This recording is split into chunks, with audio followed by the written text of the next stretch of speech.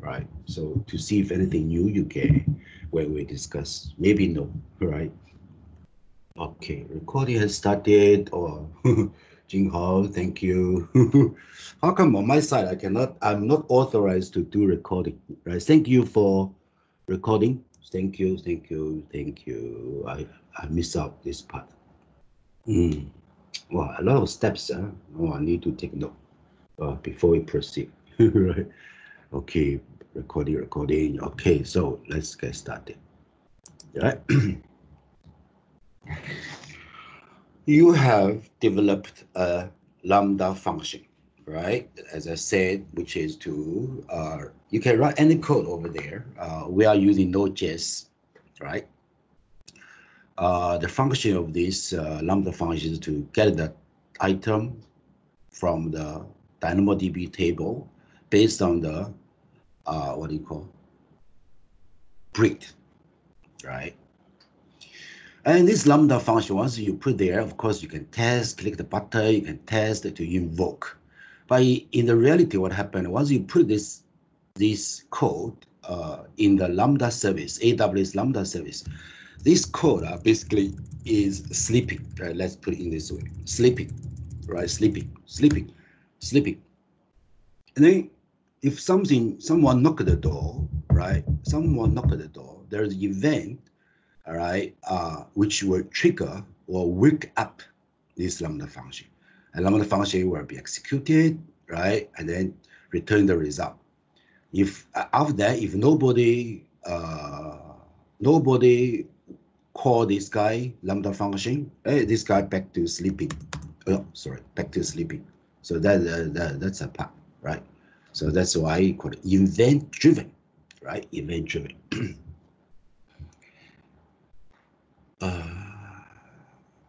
Okay, maybe I pause for a while.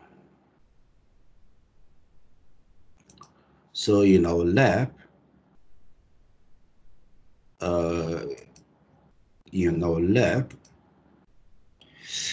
what events are used to call or to trigger this lambda function?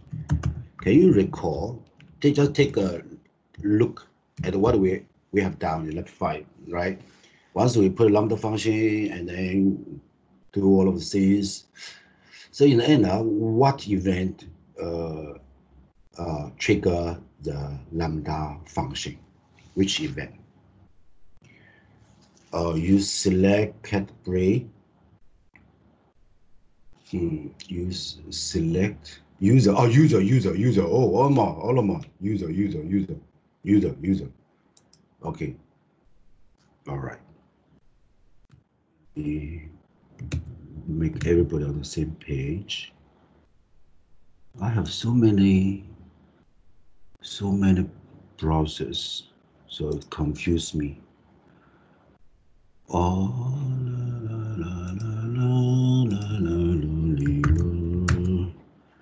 let me give you my lab 5 link. Yeah, you click this guy, right, to see if it work in your browser, right? In your browser. Maybe you will see this error. We'll talk a little bit in more detail. I'm not very sure if this is an examination question, right? But we have to prepare for it. Now, even no exam, but this concept, we have to have a better picture of it. Cross-origin resource sharing, right? So it's not in the lecture slides, not discussed in detail in the lecture slides provided by AWS. So I will add on a little bit after term break. Cross-resource origin sharing. Yeah, origin sharing. All right. So on your side, are you able to use this application as a user?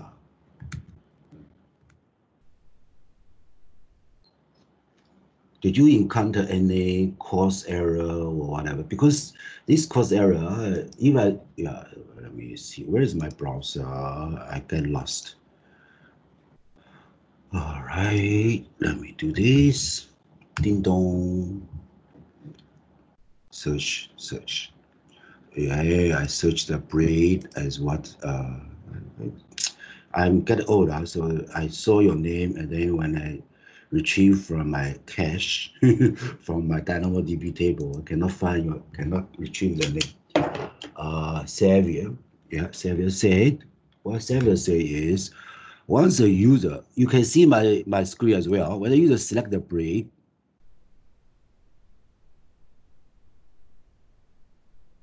I think there are many people using because the DynamoDB is provisioned with very limited what they call throughput.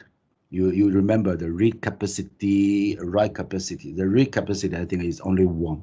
So if yeah, so wait for a while.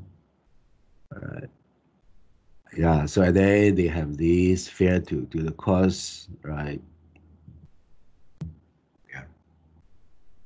So I have to actually I have always followed the practical notes to enable the cross, but now it seems that our backend, especially when the what do you call this Lambda function retrieve the data from DynamoDB, the throughput, right, is very low.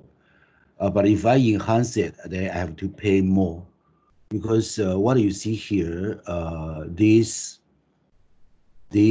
application, right, is hosted on my own account. Yeah, own account. Yeah, let me do the refresh. Yeah, so let's use, let's do this. Yeah, so there is some capacity issue, I think. Right. Okay, so back to Xavier's answer, you are right. So what events when the user select the cat breed, right? If they don't select the cat breed, then this guy application will choose all breed, all right, all breed, right? But this is very resource consuming if when we get started with our application, and then we will get all the breeds of all cats, right? So then if you think of 10,000 users, right, come to us, they on the home page, right, by default, we will give them all of the pets, right? Will consume a lot of resource on our Lambda function, DynamoDB throughput, right? And then the thing is, the user who are using our application, they may not be interested in warp cats, right? So that means we work too hard, right? Waste our money, right? We should save some money to buy bubble tea, right? Okay. Yeah. So let me back to your question, your answer. User select cat breed, all right? Okay, everybody listen, right? When the user, so it seems that the event is come from the user. User click or select, right? So this is the event, select, right? Yeah, or the event is when this HTML page is loaded, right? They have some unload, right? So these are the events come from user. Yeah, correct. So Xavier, your answer is correct. Now we have to think along this line before we move on is user click the break, select the break. This is the event. Or whenever the page loaded, this is the events, right? Okay, and then what happened after this event occur? Yeah, so now you give me the answer. Yeah. And get your thoughts. What happened when the unload or when the user select break? What happened? This is events. These events, and then after this, click select the break. What happened next? What happened next?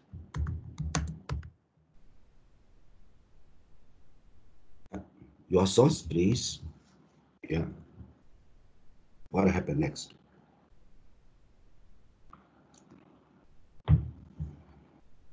What happened next? The call Lambda function, the Lambda will look through the DynamoDB. Yeah. So what happened next? Call Lambda function. And once the Lambda function is called, right, and then this guy Lambda function will look through the DynamoDB table. Actually, yeah, we are not looking through Lambda. Will not look through the DynamoDB table. DynamoDB service will look through the table, right, and they get what Lambda function is requesting for the breed, right? Whether it's war, whether it's Russia blue, right? Yeah. Okay. Correct. And then it seems that there is one more event in the pipeline. What happened before the Lambda function is invoked? After you click the select the breed, there's one more event.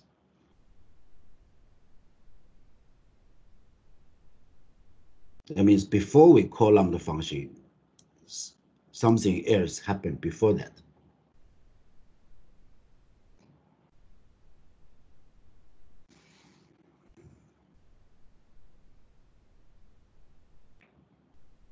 Something happened before that, before calling Lambda function.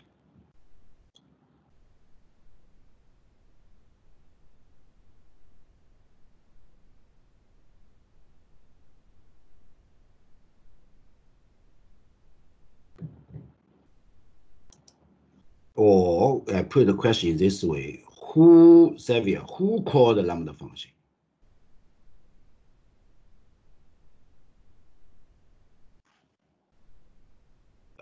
Yeah, correct.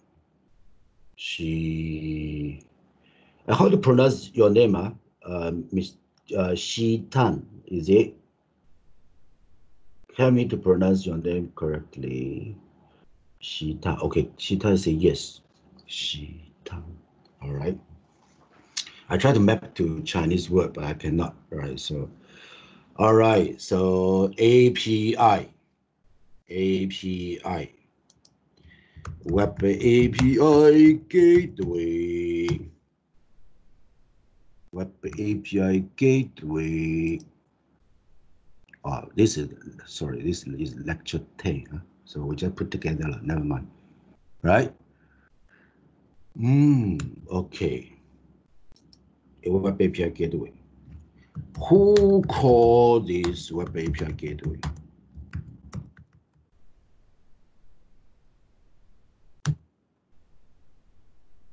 Or put the question in this way: who called the web RESTful service as the web API gateway?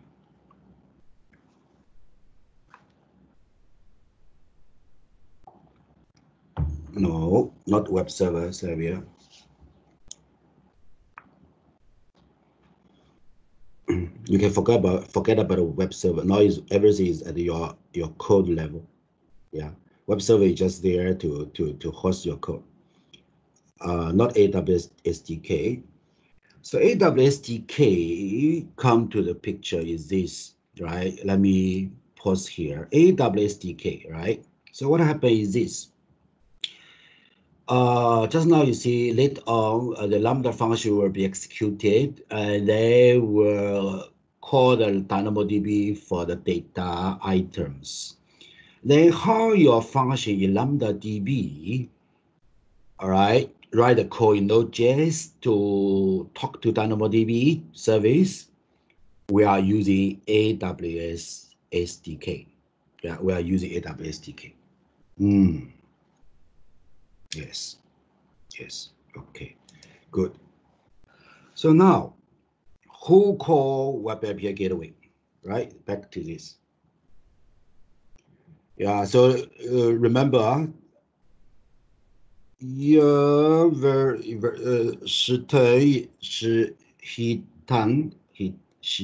forgot how to pronounce it again. He tan, right? Or she tan. Sorry, I forgot. How come? You just tell me, I asked you my pronunciation is correct. No, I got confused again. Yeah, so this is learning. Because confused and you clarify, I confused again. Can you teach me again? Shitan, right? I think so. Yeah. Because I lack of confidence, so making me even more confused, right?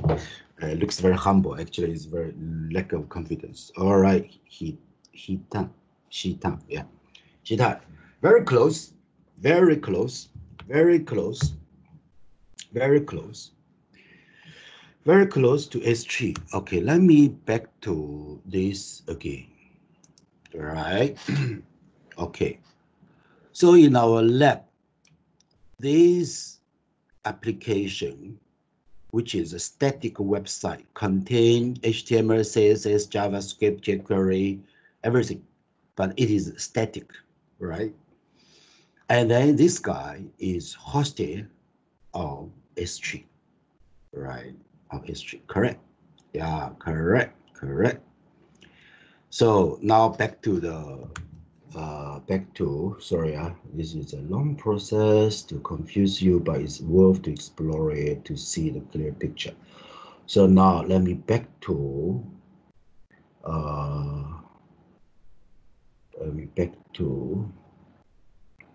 whose answer I forgot. I forgot. So okay, so the event start with when the user uses your application, right, which is hosted on S3, right? Then the first event come from user is select this guy, right? So this user events. And after this, right, after this,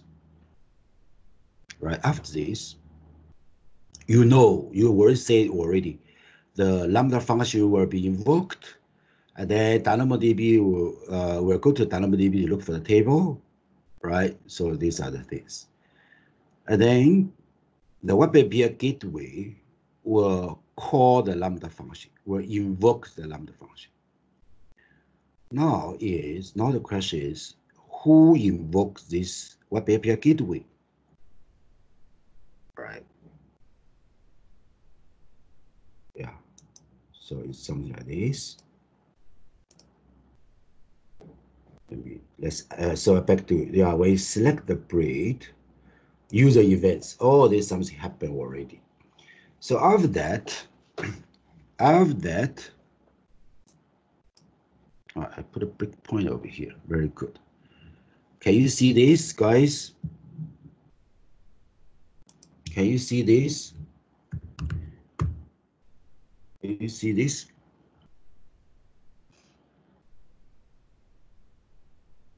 Can you see, right?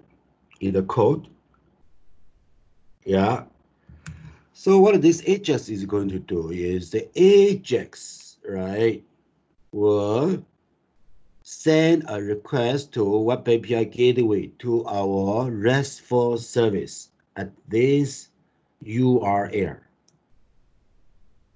Okay. At this URL. You remember? This is Web API Gateway where our RESTful service endpoint is there. Blah blah blah dot blah blah /prod. Some students ask me in the practical, what is /prod? Because we have a stage. So we have different stage: production stage, development stage, test stage. So in this case, we are using the RESTful service in the production stage, right? So you can change the URL to anything. Can be your local host, right? Yeah. So then we call the HS call to call this guy, and then we say the parameters. What is the parameters, right? Okay, cannot see it. Yeah, so basically the parameters is a breed, right? Right? Breed, right? Where is this guy? Breed. Yeah, you are right. Breed string colon double call Egypt more. MAU. Egypt more. Okay, Becca, let me move back a little bit. So your answer is correct. So what event? When the user application select the breed, right, from the drop-down box, this is the user events. Once this event's happening, which will call this function, right, at the browser side. So what this guy is going to do? Wait. You need to have this information about this breed. Egypt more. Okay, if I'm not wrong, you are asking for Brit string color Egypt pretty more, right? Okay, so give me a minute. I will send a request to this web API to this RESTful service at this URL string. Give me a minute. So I'm going to do that. So I send HTTP request to this endpoint at this hosted at this web API gateway. The type is post, and then I need to stringify these parameters, right? And then do this anyway. The HTTP request is come out, the timeout, right? Is 3,000. All right, so request is going. So we don't know when this guy come back. So okay, so there's OKCB is a callback function, right? Let me see, is it? Yes, it looks like. Yeah, okay. If it's okay, means okay. If it's not okay, then it's not okay, right? So we don't know when we call this. Okay. All right. Okay. Okay.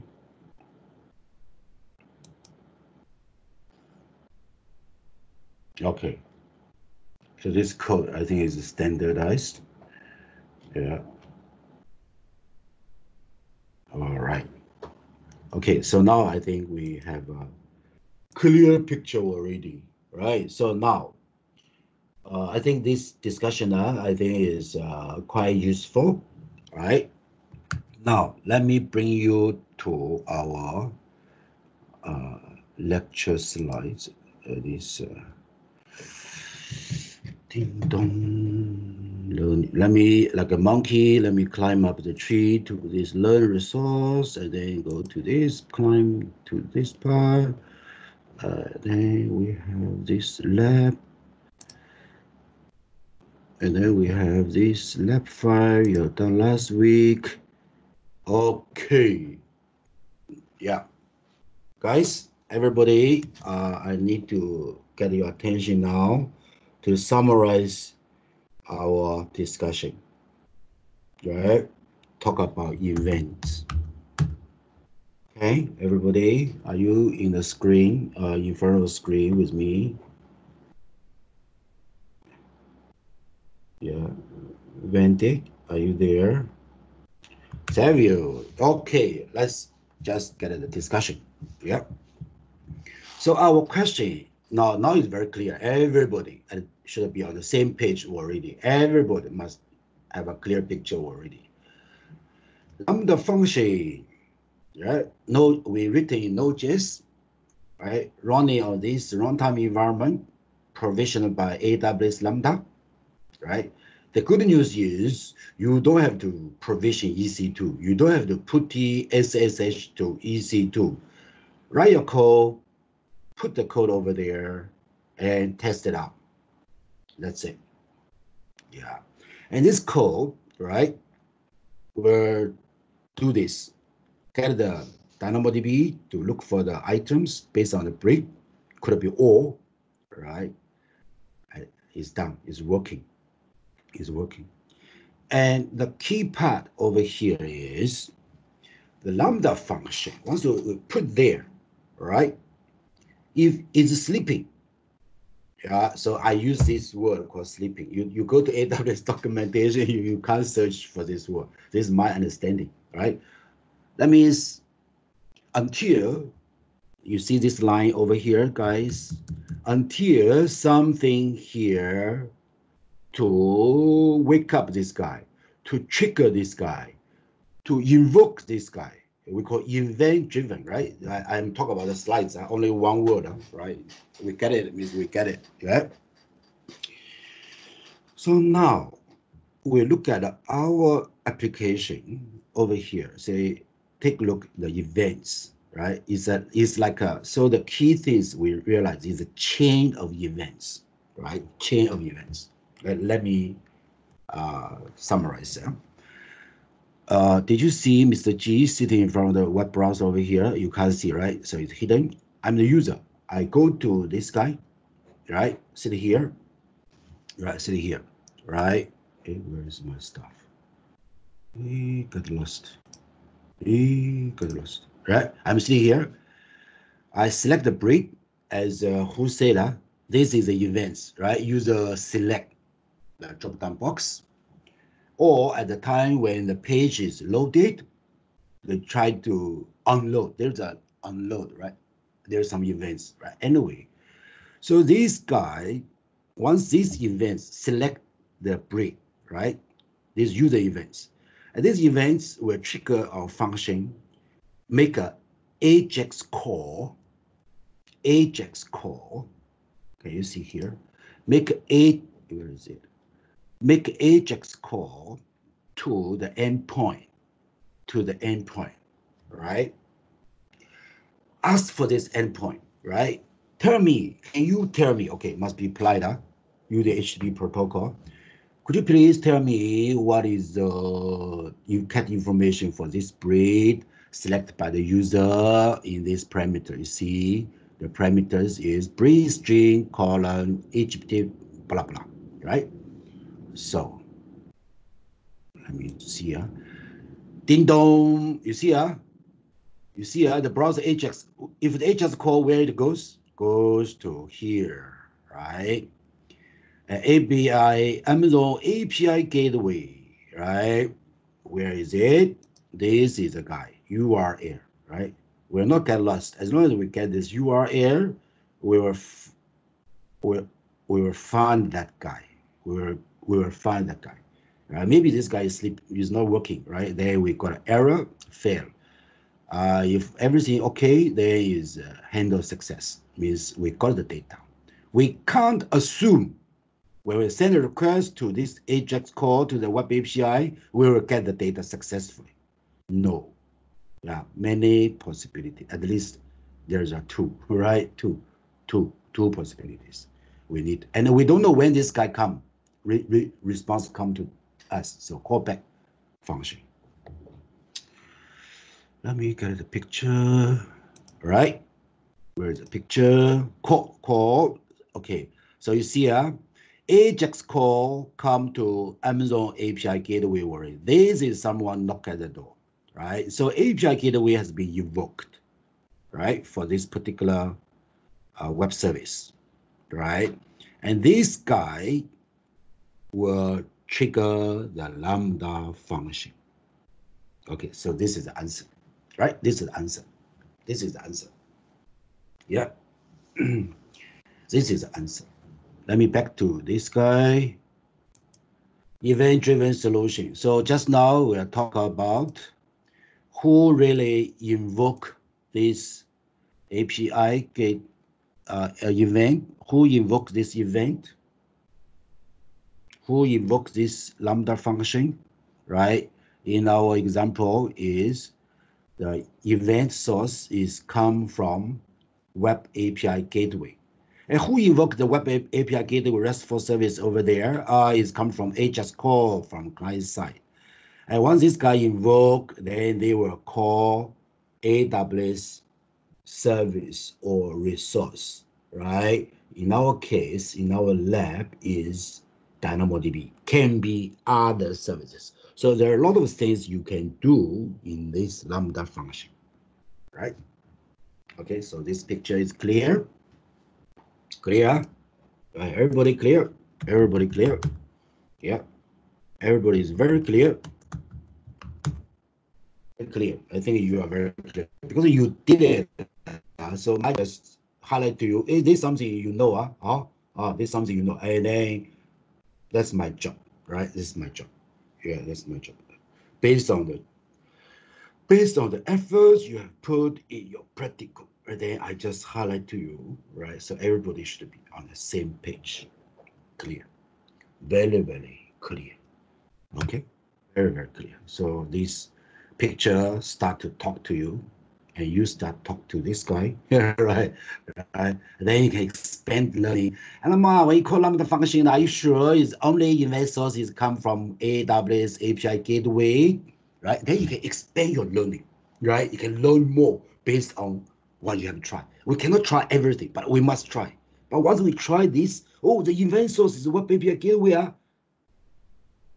Then your question is, could it be any other event source which will trigger our Lambda function? Yeah, possible, because our Lambda function is event-driven, right? So you just go to AWS console, you specify what events will trigger this Lambda function, event 1, event 2, event 3, right? Then you can do it. Yeah, okay. Now, we move to another topic is this. So once this Lambda function is triggered, right, we need to go to this DynamoDB database. Remember, we need to go to this DynamoDB database, right? There's a possibility, say, once this code we put in the Lambda function, right? We using, just now we say using AWS SDK. This is AWS SDK to help us to quickly, effectively, productively use AWS service, right? This is where AWS SDK come to the picture, right? And then we call this a Lambda. Then yes, we have table, we have this over there. And then the DynamoDB table say, oh, no, it seems that you are not authorized to come to my table to get the item or put the item, right? You are not authorized. Your code looks correct, everything perfect, but you are not authorized. Or are you authorized to get this data from this table and put in a JSON format, pass back to the API gateway, and put in the HTTP response all the way traveling to respond to the HS call? So are you authorized to get this data? This is a good question. This is a question we need to ask. Okay. Yeah, security, right? So let me bring you to another slide.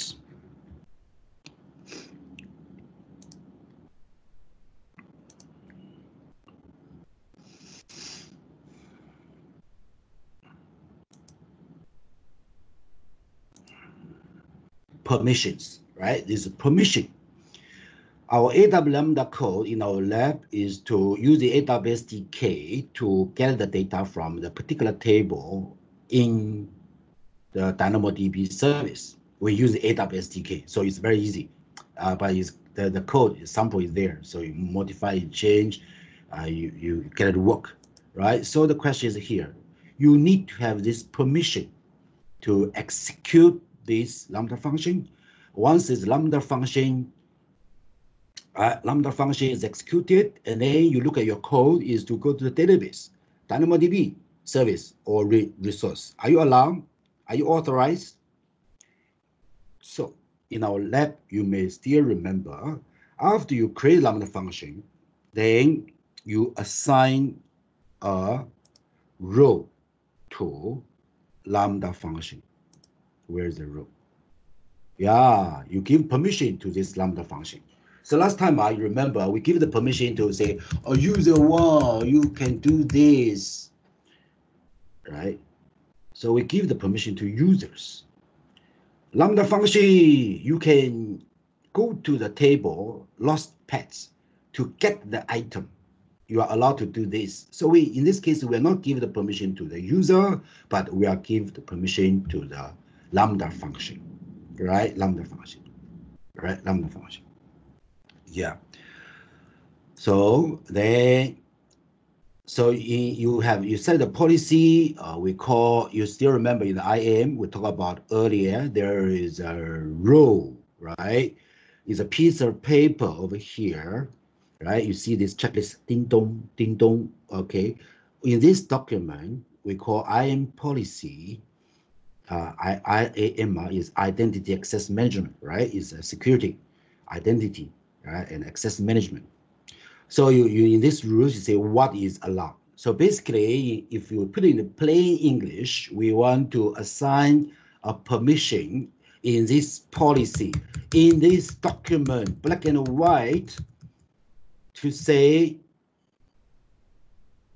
you are allowed to go to this particular DynamoDB table to read the data, right? So in our lab context, we never write item new pet to the DynamoDB. We only read. So we put the policy over here. You are allowed to read only to DynamoDB.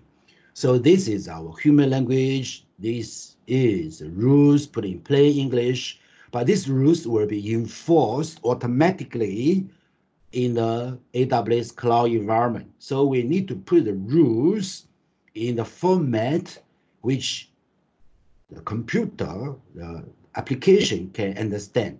So we put these rules in this JSON format. Oh, what you are allowed? Are you allowed to do this? Okay, right? So this is a screenshot I take from the lab 5.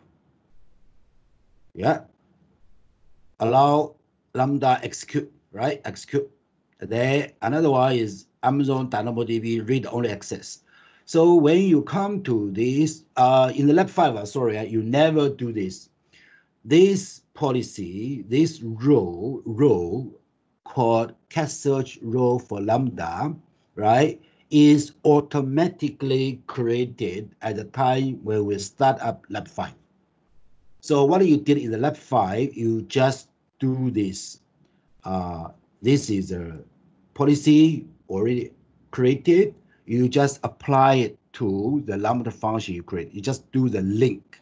This is what we did in the lab, right? So this policy has been created. Then you take a look. I also take a look at this JSON format.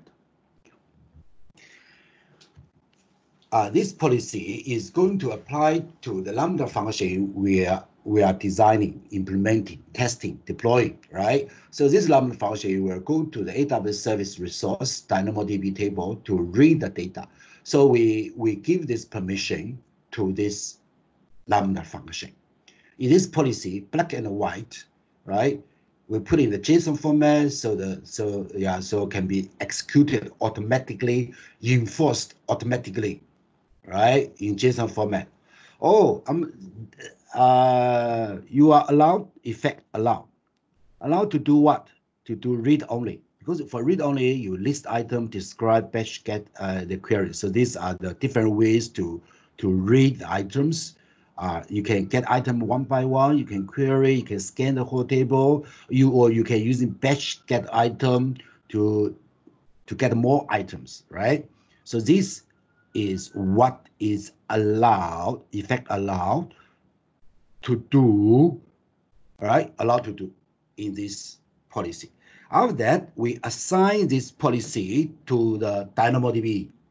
Okay. And some students ask me, Mr. why you highlight to me to this? Number one, in the IAM chapter, I go through all of the slides, not all the slides. I go through the slides. I show you some demo, but you haven't got a chance to create IAM role, right, yourself. So there is a missing part. So our understanding is only kind of at this stage. So now I got opportunity to see what is the role I'm creating to tell this so that we can assign the this permission to the Lambda function, what is allowed, right? So I take this as a revision. Number 2, in the assignment, right, you are going to use similar approach to choose one existing web service, but redesign, re-implement it using this stuff, similar to Lab 5. So at that time, you will start everything from scratch. Of course, you can refer to the steps in Lab 5.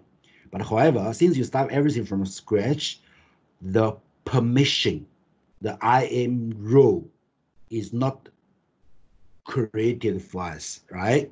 Then we have to create ourselves, right? So that's why I highlight to this, and then hopefully it's useful when you do this. Yeah, so you will see this at the time. You will go to the IAM, you see the roles, you see I create the roles, test search role for Lambda, and then you search for Amazon DynamoDB read only, edit, Lambda execute, you edit. So behind the scene, it is a JSON format. Okay, so now this is the key part. Okay, now you look at the policy we just created and assigned to the Lambda function to give the permission to get the data from DynamoDB. So security part, right? This is a sample over here. Now I want to pause for a while. Yeah. If you look at the policy, the we call IAM role, right? We have created. And then there's a policy associated with this IAM role. And this policy is put in JSON format, right? JSON format. JSON can be used for many things, not only for yeah. The cast data is passed in JSON, right? So this for JSON used for move the data from here to here, right? JSON, right? JSON is used to move the data from Lambda DB to gateway, and then gateway put in the HTTP response body, and then response dot blah blah sent to this. So JSON is here to move the data around from one place to another. JSON, you see, can be used to write your policy and automatically enforced. You cannot write it in English because you write in English, plain English can only be enforced by human being. A human being like a Mr. G can always make mistake. I'm very good at make mistake. Yeah. However, if you put the policy in JSON, you don't ask Mr. G to enforce this policy. This policy will be able to enforce automatically without human errors. Right. And it can be reused, enhanced. You say, oh, this policy, Mr. G, does not look so good. Something is missing, or you give more permission than is necessary. Okay, I want you to take a look at this. So this is a JSON use case again. Many use cases for JSON, right? So JSON used for policy. So the policy can be automatically enforced, can be reused, can be enhanced. Very good. Yeah. So now I actually have a question. I need you to think about it. Sorry, I just excited. I forgot the question. All right. So just now we say this policy is put in JSON format. I'm reviewing, I'm enhanced, and then I say, oh, there's something actually, the scanner actually consume a lot of resources. I want to take it away. And then in my DynamoDB, I'm not using scan. You are not allowed to use scan. So I take away, right? So I take away. So basically, I remember we talk about this. They call the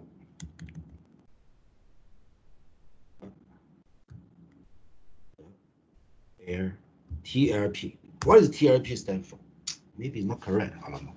Okay, and we take this as a question. What does TLP stand for in the context we are discussing over here?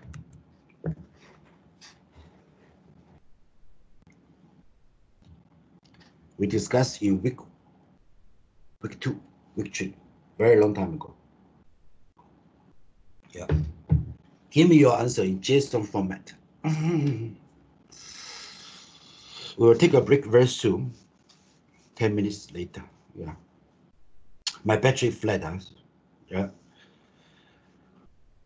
What's a TLP? Okay. Don't torture your students. T for the, L for list.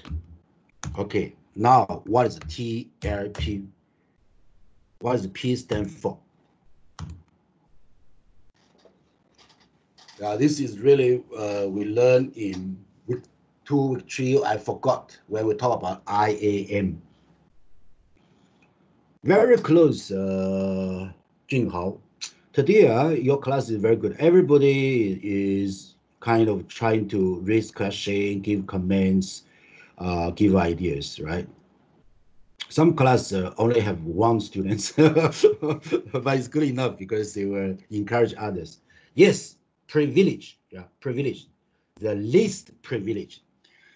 So once I put comment over here. I say, hey, Mr. G, this DynamoDB scanner, I think it should take away from the JSON file for the policy associated with this row.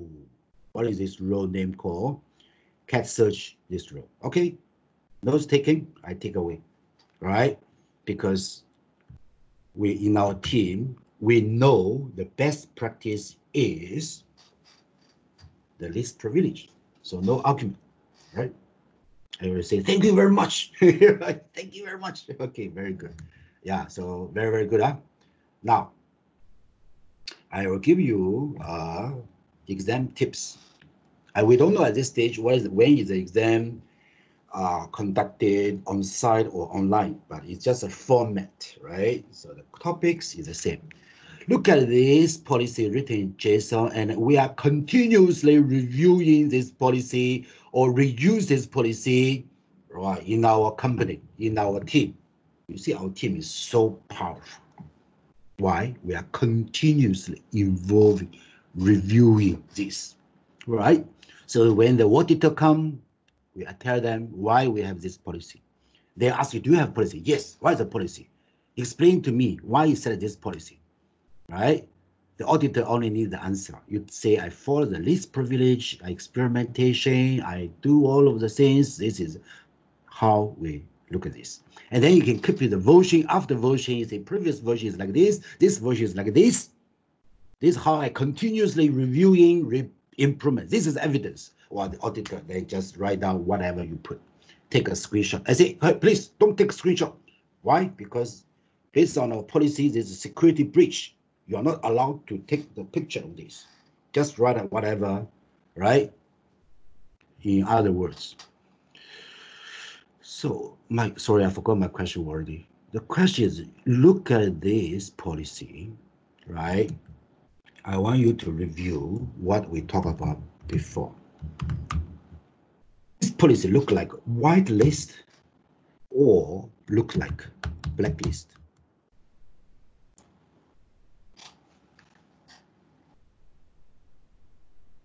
Whitelist, right? Whitelist. Whitelist means what is allowed. When it comes to the resource, in this case, any DynamoDB table, what you are allowed. The effects, typical effects, colon, allowed. Of course, you notice you can use the value instead of effect allow, you can say effect disallow, right? But over here, yeah, they are using allow. So in the policy, we just say what you are allowed to do when we assign this guy to the Lambda function we design. So what this Lambda function can access, can do, allowed to do, right, to the resource services. Allow, right? What is allow? Remember what we talked about before.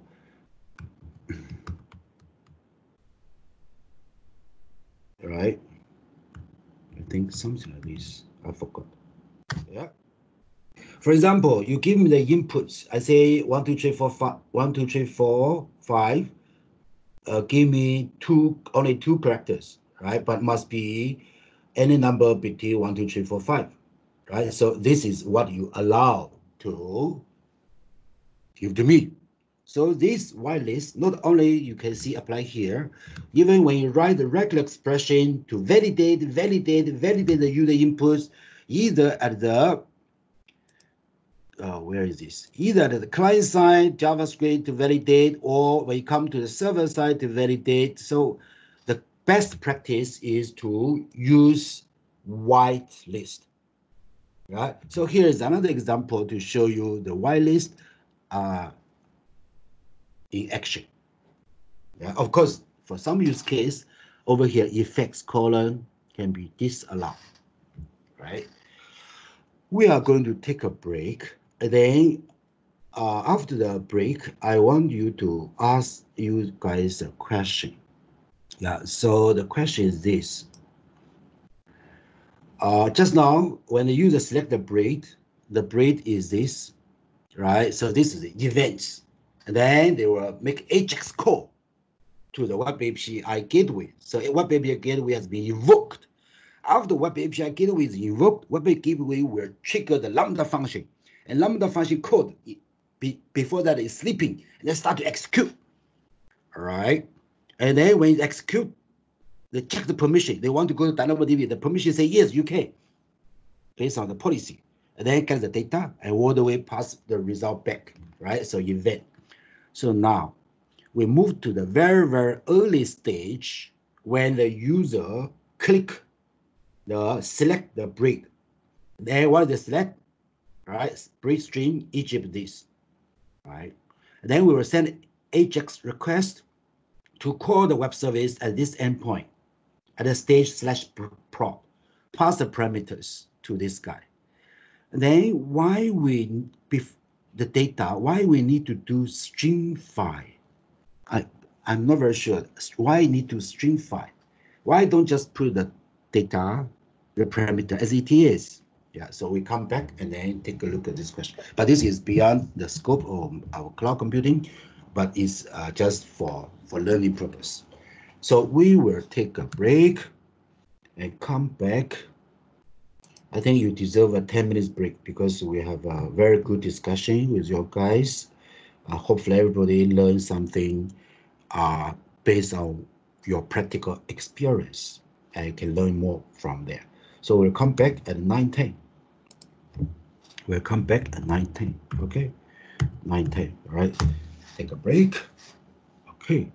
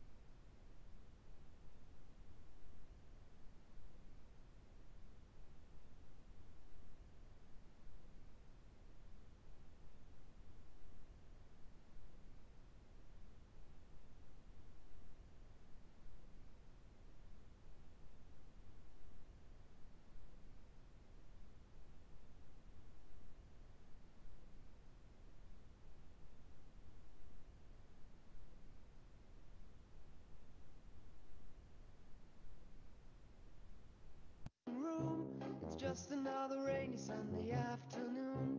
I'm wasting my time, I got nothing to do. I'm hanging around, I'm waiting for you, but nothing ever happens. And I wonder, I'm driving around in my car.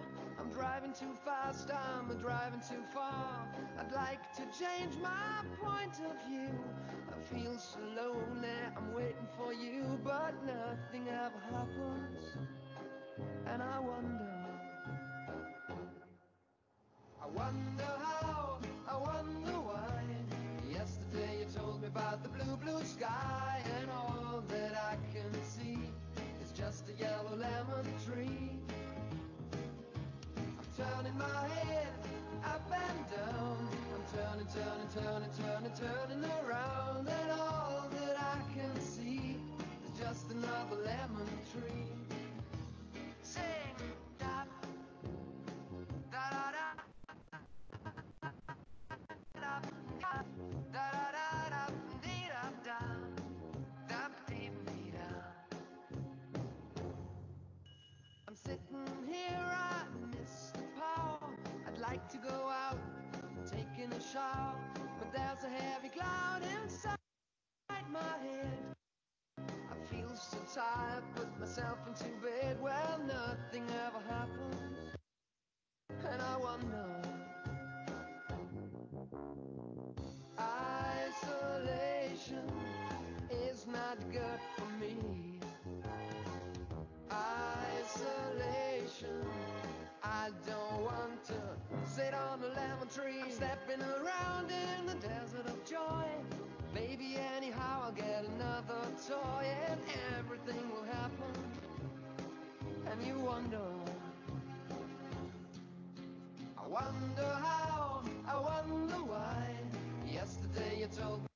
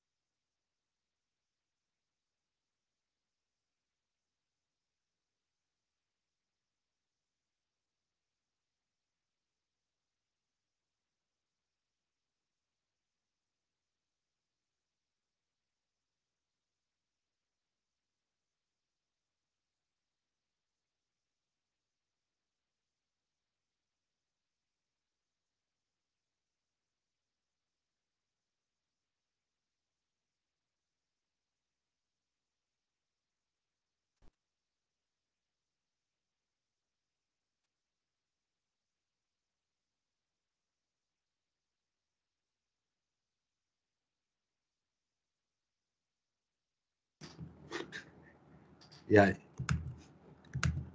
my mic now is working, right? Olama. Okay, so now I repeat what I just said in one sentence.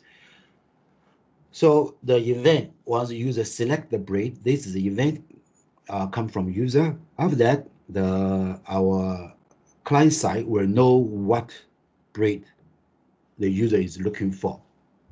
You look at the params. And then after that, we pass the data, everything, including the params, to invoke this Web API Gateway RESTful service.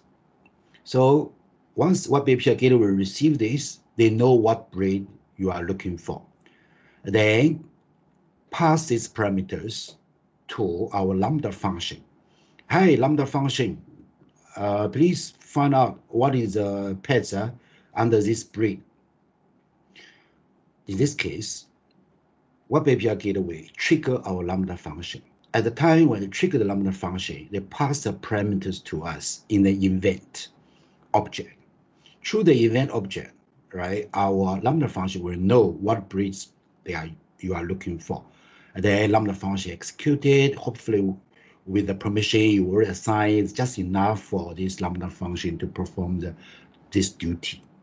Then go to the DynamoDB table, got the data, and then, so at this time, the requests go through many stages. In your secure coding, you will see many middleware, right? Many layers. And then after that, the response will move back to through the similar stages. And then in the end, we will probably will get okay or fail. If okay, then the data about this particular braid will be displayed. So before we take a break, we have a question over here. After you select the button, select the scenes, we know what is this guy select, which braid, right? Then before we invoke the web API, right, we prepare the data, and then we use JSON string file, and then put the parameters in this function. So the question is why we need to do string file. Yeah. So what is your thoughts on this? What's your thoughts? To convert into a string. Yeah, correct. To convert a JSON object to a string. Then, yeah. So then still, I don't understand why need to convert into string, right? Why need to convert into a string, right? So I still not very sure why you need to convert into a string by using JSON string. Why?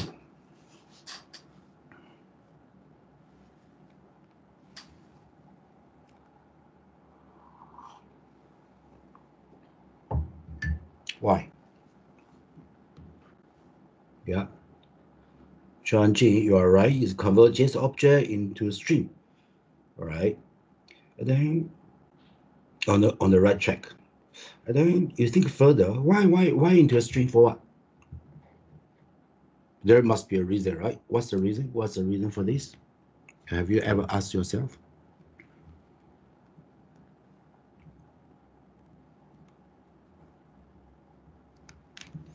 Okay, to understand this answer, I bring you to the picture again. So this guy select the break, right? We know the break, blah blah. And then then just now the parameters is inside it is in the JSON object. And then we convert to JSON string, and then after that we go all the way send HTTP request, right? So why at this stage we need to JSON string file to convert the JSON object to string? Yeah, you refer to this picture, you will know the answer. But I need to get the answer from your guys. I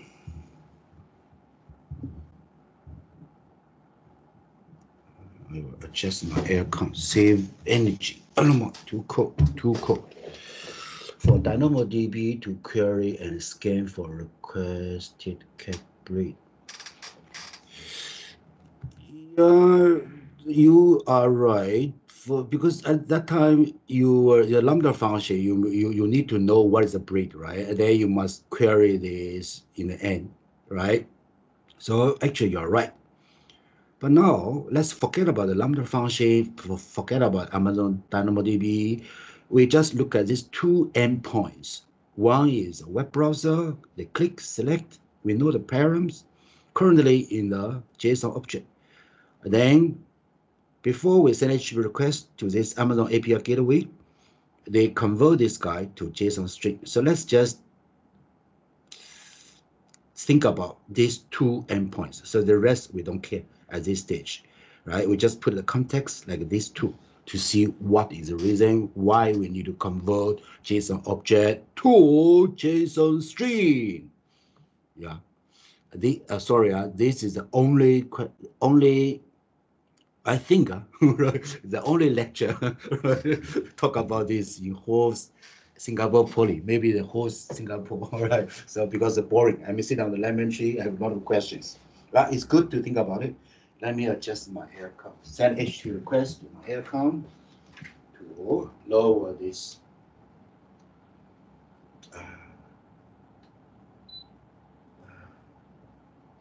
to code.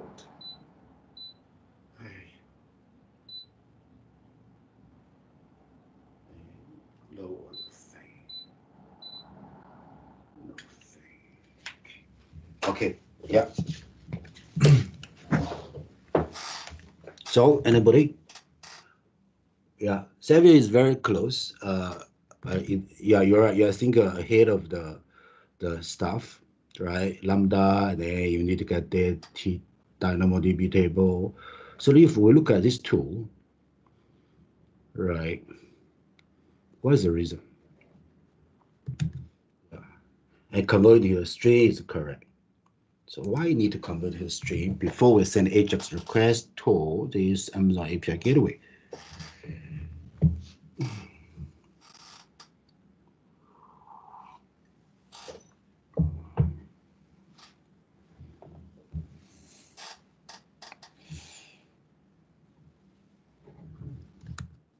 Anybody? I hope I can get the answer from you. Passing the API for them to know which endpoint you are calling. The endpoint, right, nothing to do with the parameter at this stage. The reason is we already specified the endpoint, which the URL string, URL, right? So we from here, we know which endpoint we are going to send to. We are going to send to this guy, right? The URL. When we send the request to this URL, we want to pass the parameters to this API gateway, which is to tell this guy what is the breed. And then we know the breed is selected from a user. It's like this, right? And then, right? Then we send this to, put this, so the key here is, we already know the API gateway, but we send the request to this API gateway, we need to pass the parameters, right? So the parameters must be in the string. So that's why we stringify it. So why must be in a string?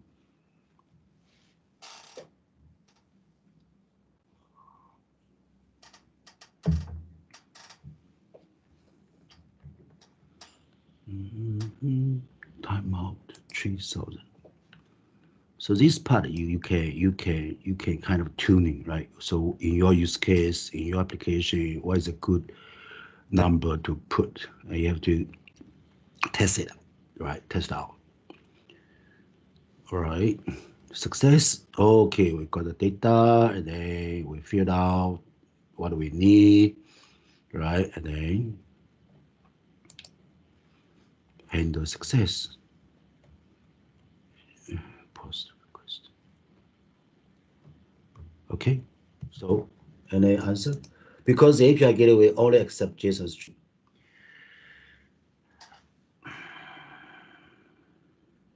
Close. but not really. Not really. Very close, but not really.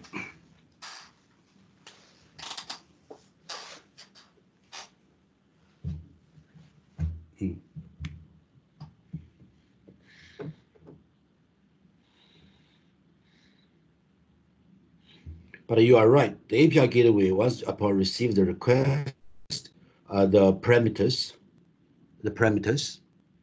the breed is in string, right? It is in string format. Yeah, is in string format. Yeah, very close, but not 100%. Not 100%. If you understand this, when you go for your further study, when you professor talking, when you work on this, you know everything already. Why we know everything about this? Because we keeping ask ourselves questions, right? Okay, so why? Any other thoughts? Refer to the picture. Refer to this picture. Refer to this picture. Just look at these two endpoints, right? Forget about the rest.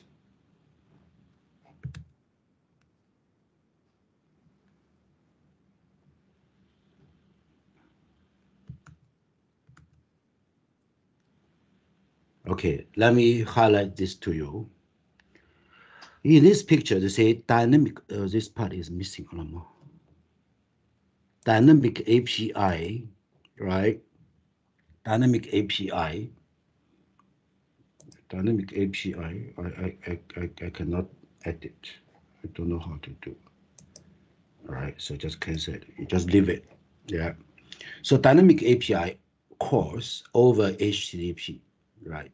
So what the code you look at it, client side is to basically is call the web API at this endpoint through HTTP, right? Through HTTP,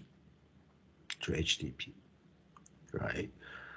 And then HTTP, of course, got a method, right? So in our case, you order to get the pets based on the breed, your HTTP method sent to us must be pushed. Okay, why? Because we define our web API in this way. Of course, right? In this way. So you must follow when you call our web API. Must be pushed in this case. Right?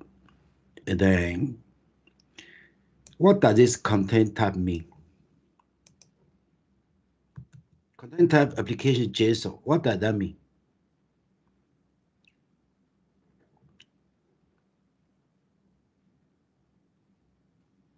Right? Means JSON that, right? JSON string.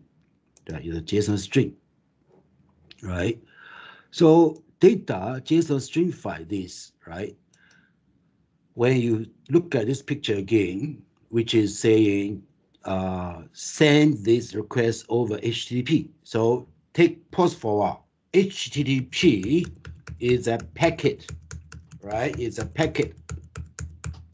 This packet got the header and got the body, right? So back to the parameters, which is breed, right?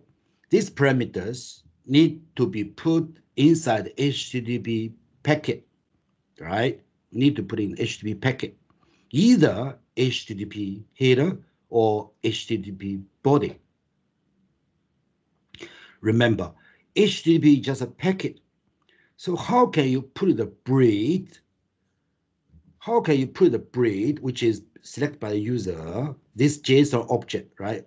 Put into this packet so that this can be delivered to this API gateway. You need to put the JSON into a string so that you can put in HTTP so that your request will be delivered over this HTTP. That's the answer. Yeah, that's why you need to stringify. Okay, have you got it? Yeah, so why is so very simple? Because you look at the picture, HTTP request, right? Send over, right? hopping all the way to the internet. You see, this is a very short line, can be very long now. Hopping all the way to the internet, hopping. So it will be delivered from here to here. You want to be delivered to this, which contain these parameters, right? Everything must put in the HTTP packet, must packet. Okay, you want to put in the packet, you need to streamify it, right? Streamify it. Okay. Deliver is for deliver purpose. In other words, why you streamify it is for deliver through HTTP, right? That's the answer, right? That's the answer. Let me back to the source code over here. You see, initially what we put here is the param, right? Is an object, is an object. Break string. Take hello everybody. Break string without any double quote. That's the key. What's a break? This is the one. Once we convert into the stuff, right? Then they were stringify, and then they were put into a string, right? We were put into a string. They were put in a string. Okay, they were put into a string. They were put into a string. Put in a string. Yeah, put in a string. Sorry, what is happening is they were become a string. Anyway, how the string looks like, it will be double quote break string, double quote colon, double quote Egypt MAU double quote. So it will become a string. So that these parameters, in this case, break, will be able to deliver through the HTTP and hopping all the way through the internet, arriving at this web gateway site. You are right. Web API gateway, right, will be receiving this, right? Where is this guy? We're receiving the string from HTTP packet delivered. Like, for example, if I send something to you, right? Birthday gift, right? So this gift need to be packaged and then delivered to you. So in this case, we deliver to HTTP, hopping all the way, right? Arrive at this web API gateway. And you are right. At this stage, web API gateway will receive these parameters. Will know the break. And this is in string format. Okay. Will be in the string format. After that, API gateway will be able to convert back from the string to an object so that it can be easily, when it invokes the Lambda function, they can easily, from the event, they will be able to get what parameters, just the event dot blah blah dot blah blah. So we'll convert back to the object because the transfer already done already. So now it's come to the processing stage. So API gateway will do us a favor, convert the string back to JSON object. So that our Lambda function will go to the event dot blah blah blah easily to figure out what is the break. All right. Okay. Yeah. So I think everything is clear. It's for delivery purpose. Okay. Yeah. Yeah. So it's good to know, right? Good to know. Good to know. Okay. Now let me move on to this lecture 10. Lecture 10. Oh, like a monkey must climb this again to the tree, lemon tree. So where I am, right? Lecture slides. I jump to lecture slides branch and then jump to another branch of the lecture slides, which is this API gateway. All right. So there's a very good videos kind of talk about this. Please, you have time, take a look, you have a better understanding. Okay. All right. So API gateway. So just now in our lab, right? Lab 5, we create a MZone API gateway, and then we define what's the, after that, you will be able to see what's the URL to this endpoint we are defining for the RESTful service. Even though at that time we don't have Lambda yet, we don't have DynamoDB yet, it doesn't matter. You can straight away kind of define this API gateway and populate this gateway with some mock data, right? Mock data. You can still test it. Yeah. So what is this? Right. So after that, our client will be able to send a request to the API gateway. Yeah. API gateway. Where is API gateway? Yeah. Any clients can. Web client, mobile client, it doesn't matter, right? Yeah. So gateway come to the picture. API. So these are the advantages of this part. So API gateway, right? So in our lab, so just now you see the client, right? It just called to this API gateway. So it doesn't matter. Our Lambda is not ready, our DynamoDB is not ready. Just build this, right? RESTful, where is web API, what parameters you are going to receive. Just define this interface. I want you to, I say at this stage, take a look at this API, right? So this API, right? Every day we'll talk about this, right? So this, just highlight to you this. So sometimes we call web API. Sometimes we call RESTful API. Sometimes someone call REST API, right? They can call anything. It doesn't matter, right? So the key part is, I want you to take, this is the interface. Interface. Yeah, I is for interface, right? So for example, if I have an application like this, I want to call your web API, right? Just tell me the interface. What's the URL, what parameters I should send to you, and then so on and so forth. What method I should use, post or get, right? This is the interface. I don't care. Are you using web API gateway? Behind the web API gateway, you have Lambda function. After Lambda function, you have this DynamoDB table, NoSQL database server. It doesn't matter. For me, I'm writing this. Just tell me the interface. Okay, it's your job to do your stuff, right? And it's black box to me. What I'm interested is really interface. Okay.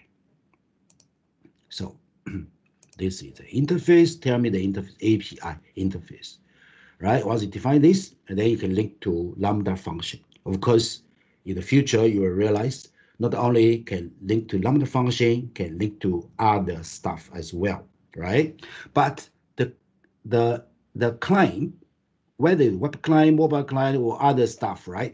They only interact over here. Yeah, interact over here. Okay. Yeah. So this is a lab scenario. Yeah, just forget about the rest. Just Lambda function behind API gateway in our situation. Okay, so how to do it? My Lambda functions have not been created. Then straight away go to create the web API gateway. Yes, you can, because this is a Lego block. You build this, you test this with mock data, and you can already talk to your client already, right? But it's just the data you pass to them for this breed of the cats is come from your mock data, hard-coded data over there. But it works, can talk through the API. You forgot to JSON stringify your parameters. Okay, then you do it, right? Then later on, after this building blocks done, then supposedly you're working on Lambda function, you test with DynamoDB, this is done, then you link these two together, right? Step by step. So that's why in the left 5, right? Well, so many steps, 100 plus steps, right? But I think you are doing well, right? And then continue to try. Okay, so that's a thing. They create what's the endpoint configuration.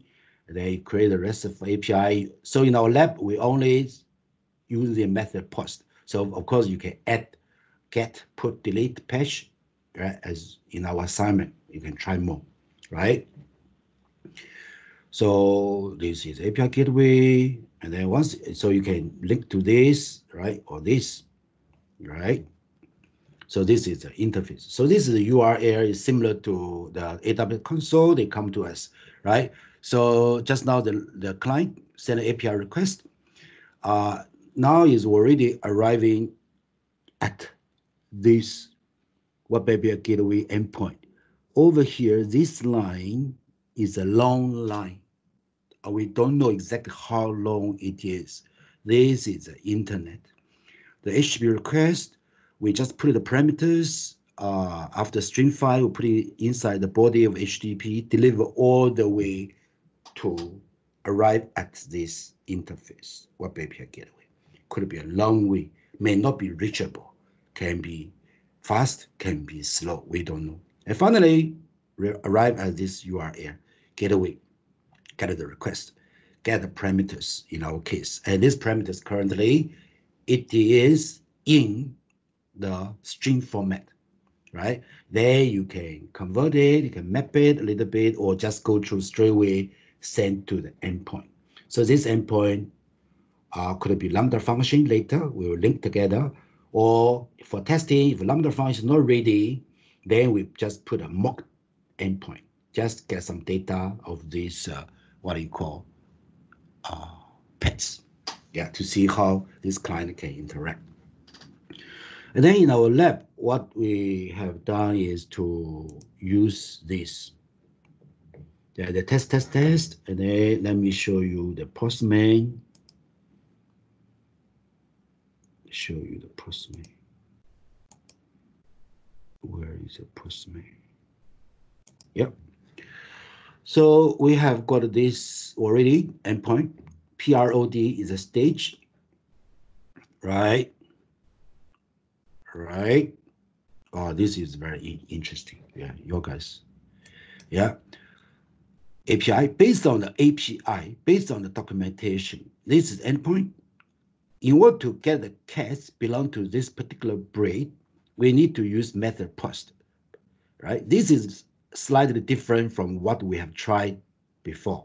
Yeah, normally we use get, right? But in the lab, we use post. It's okay. This is interface, okay? If you use get, you cannot get, right? Only can post, right? So you can do this. Yeah.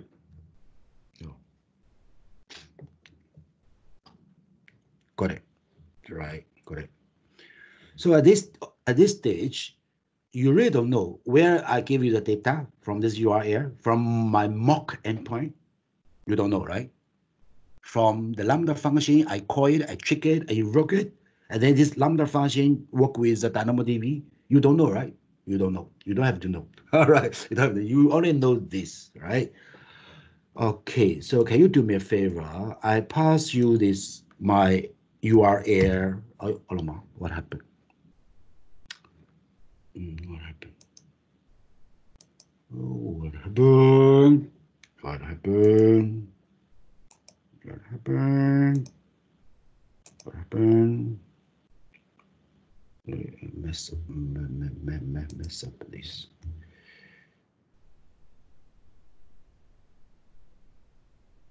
Let me test again. Okay.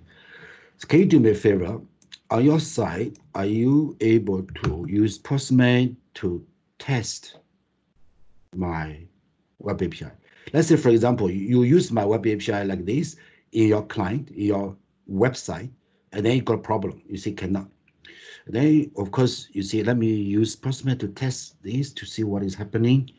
Can I get it? So yesterday, I asked the student to try.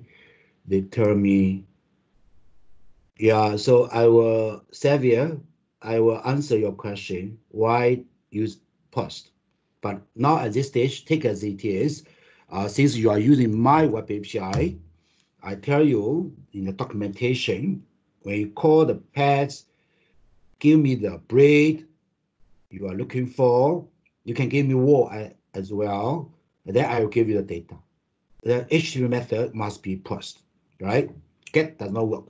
So let's leave this question for a while, right? Why the AWS guy, when you build this lab, they allow the user to get the pets by calling invoke this web API. Normally, normal practice use HTTP GET, but why use POST, right? But I just, I got a headache. But in the most situation, if you play with the industry standard web API, not our own web API,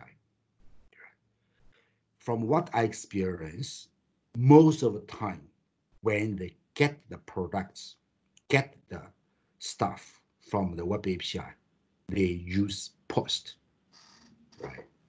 Okay, I will explain to you why. Okay, guys, can you open up your Postman and test my web API over here? Because let's assuming your client, you cannot access this, right? And then you say, let me try using Postman to test out to see what is happening. Yesterday, the class told me from their side, they say cannot. I don't know why. Yeah, I think it should work, right? You must follow. If you get, you cannot, right? You must post. Yeah. Get cannot post. Right? Head also cannot. And options also cannot. Internal server error or main.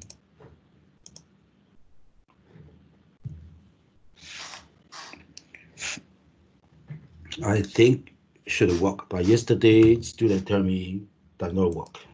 Yeah. Yeah, there's no reason it should not work because your side and my side is the same actually. Because I'm not hosting my web API locally, right? And I'm testing Postman using this locally, right? Is the place in the cloud. When I go there, and when you go there, they never ask you any questions. Say, oh, can. No security at this stage. It's very dangerous, right? How about others? Does it work for you? Does it work for you? Does it work for others?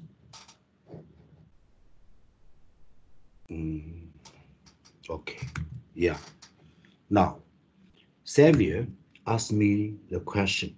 Actually, I also have this question. Why they use post instead of get? Well, actually, in my application, I want to get the cats based on the breed, right? So this is your question, this is my question, this is a question you have, or others may have as well. A very question. Very question. Valid question. Right? Yeah, before I answer your question, I want to ask your question, right? Oh, sorry. How to bring down this guy? How to bring down this guy?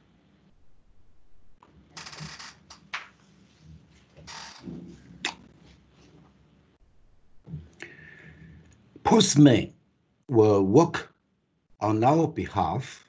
Wants you to send, they will send HTTP request to the web API endpoint through HTTP. Finally, they will arrive at our web API gateway. Then they will help us to put everything into a HTTP request, including the headers. Where is it? No headers, right? Hey, how come? Header. Headers. Hey. Oh, here headers. Yeah, the headers. In the headers, they say, oh, content length 337, which is means in the HTTP body, we have 337 kind of bytes. And what is contained in the HTTP body application JSON? This is a date. Okay, this is response. Hello. How can I see this?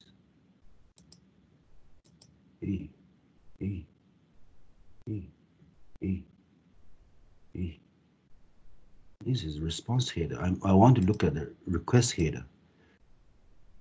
I want to look at it. Yeah, so end of the day, Postman were using, they are not using agent, they're using curl command, right, to send a request to this endpoint, right? And then this is the header, cache control, no cache, put a token, and then the data is this dash T, breathe, stream, pause, blue, right? Can see this? Yeah. So in our code, we are using Ajax to call. So this guy is using curl to call. I think behind the curl, they are using Ajax as well. Right, so data is here. So once our HTTP request hopping all the way, arrive at a web API gateway, our web API gateway will take a look at the data over here, right? They will know what is the break we're looking for. Okay. Okay.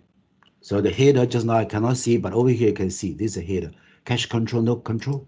And then put a token for postman. That's it. Right. Now,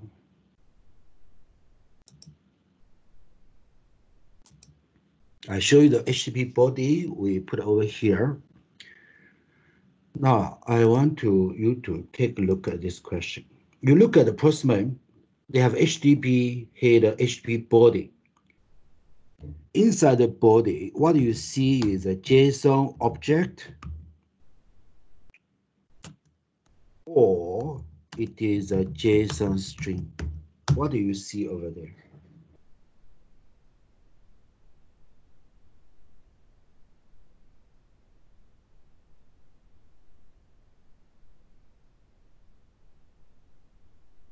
JSON string, right? So that they can put it into the body.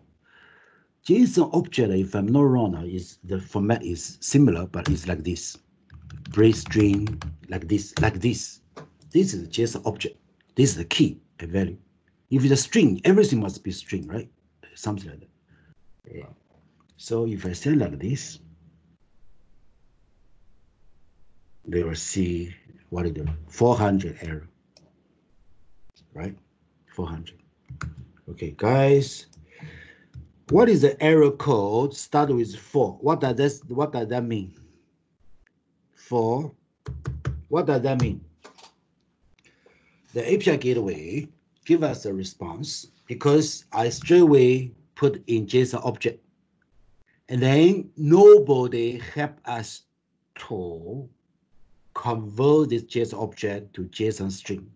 So we send this as it is, right? Got a problem, right? Then whose problem?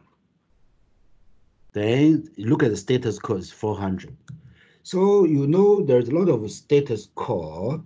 Status code start with is 4 something, 3, only 3 digits, 3 XXS. What's this? Once you receive the response, HTTP response from the server, in this case Web API Gateway, and then API Gateway at this endpoint tell you status code is not 200, right? It's 4 something something. What does this 4 something something mean?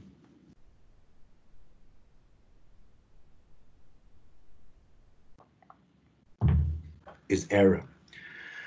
Is an error because we are talking to the Web API Gateway. Let me bring you the picture again. We are talking to the Web API Gateway from our side to Web API Gateway. Yeah, bad request, correct. So this 4 something something return from the server. The server tell you, hello client, your request has something wrong.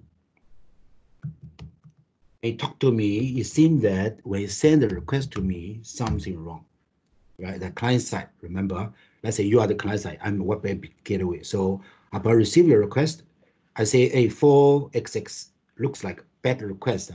So in this case, the client need to look at the API Gateway, the documentation, whatever, to see what's wrong with my HTTP request, right?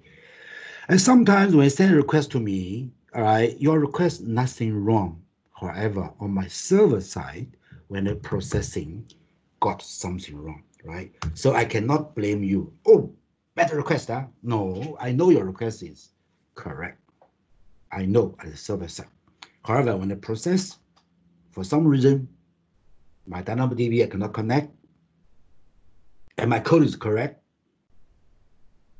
and because I forgot to give the permission to this Lambda function, right?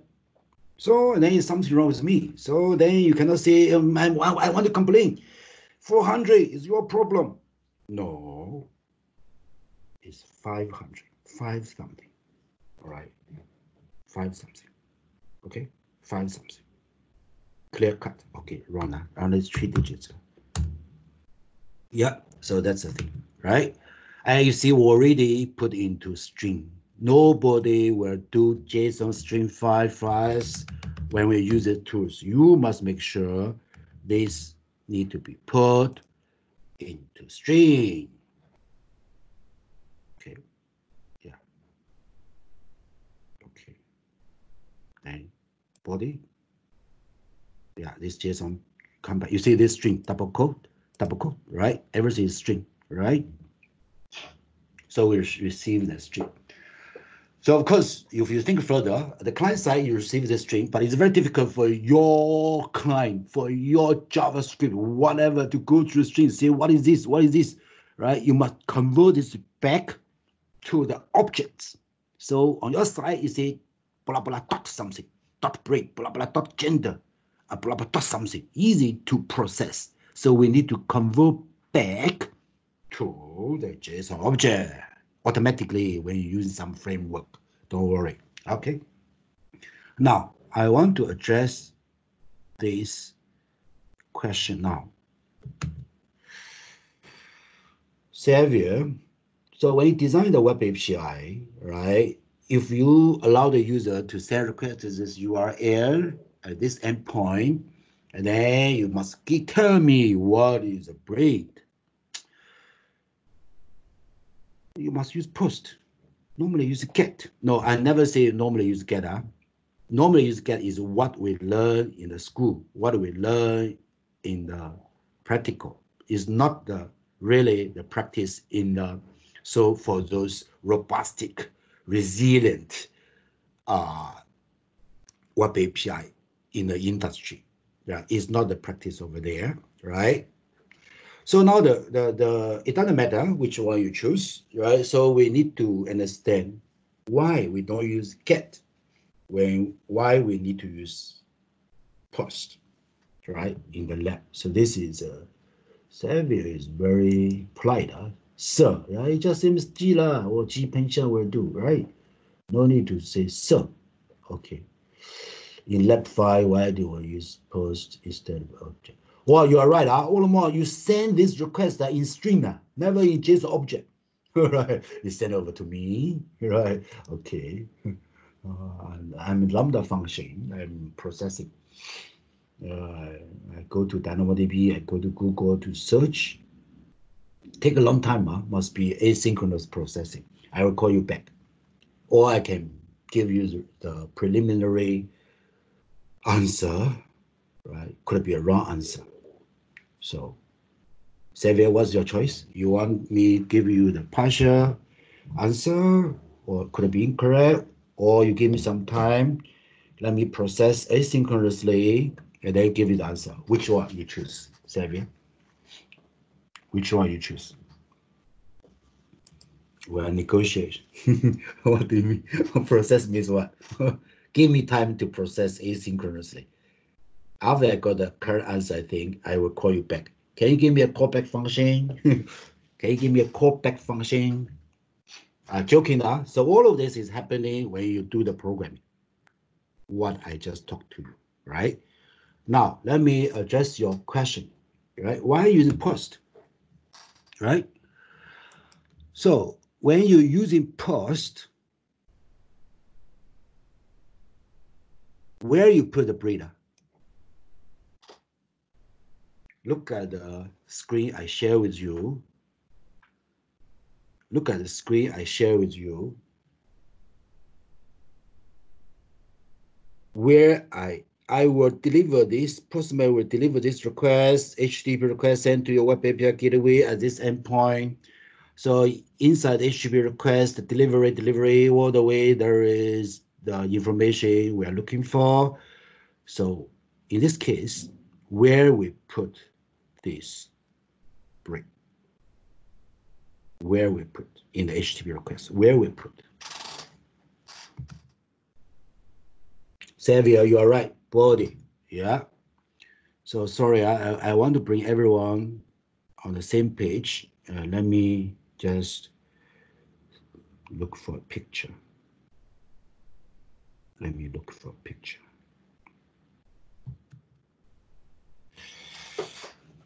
Your class is on the right way to learn by yourself already. Actually, I don't have to teach because based on the question, based on answer, I know you guys are trying and have this level to learn by yourself along the way, together with your friends. Huh?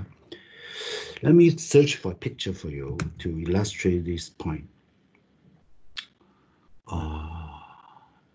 Let me search a picture. Okay.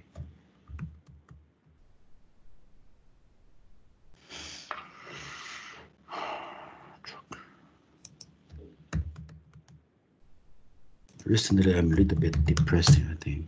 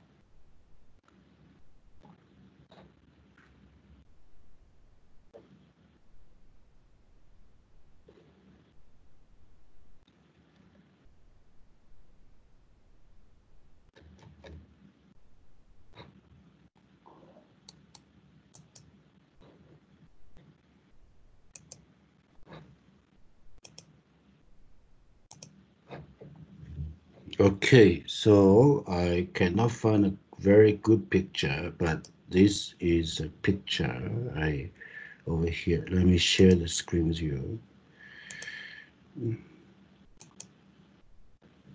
Where is it? Is this so? Yep.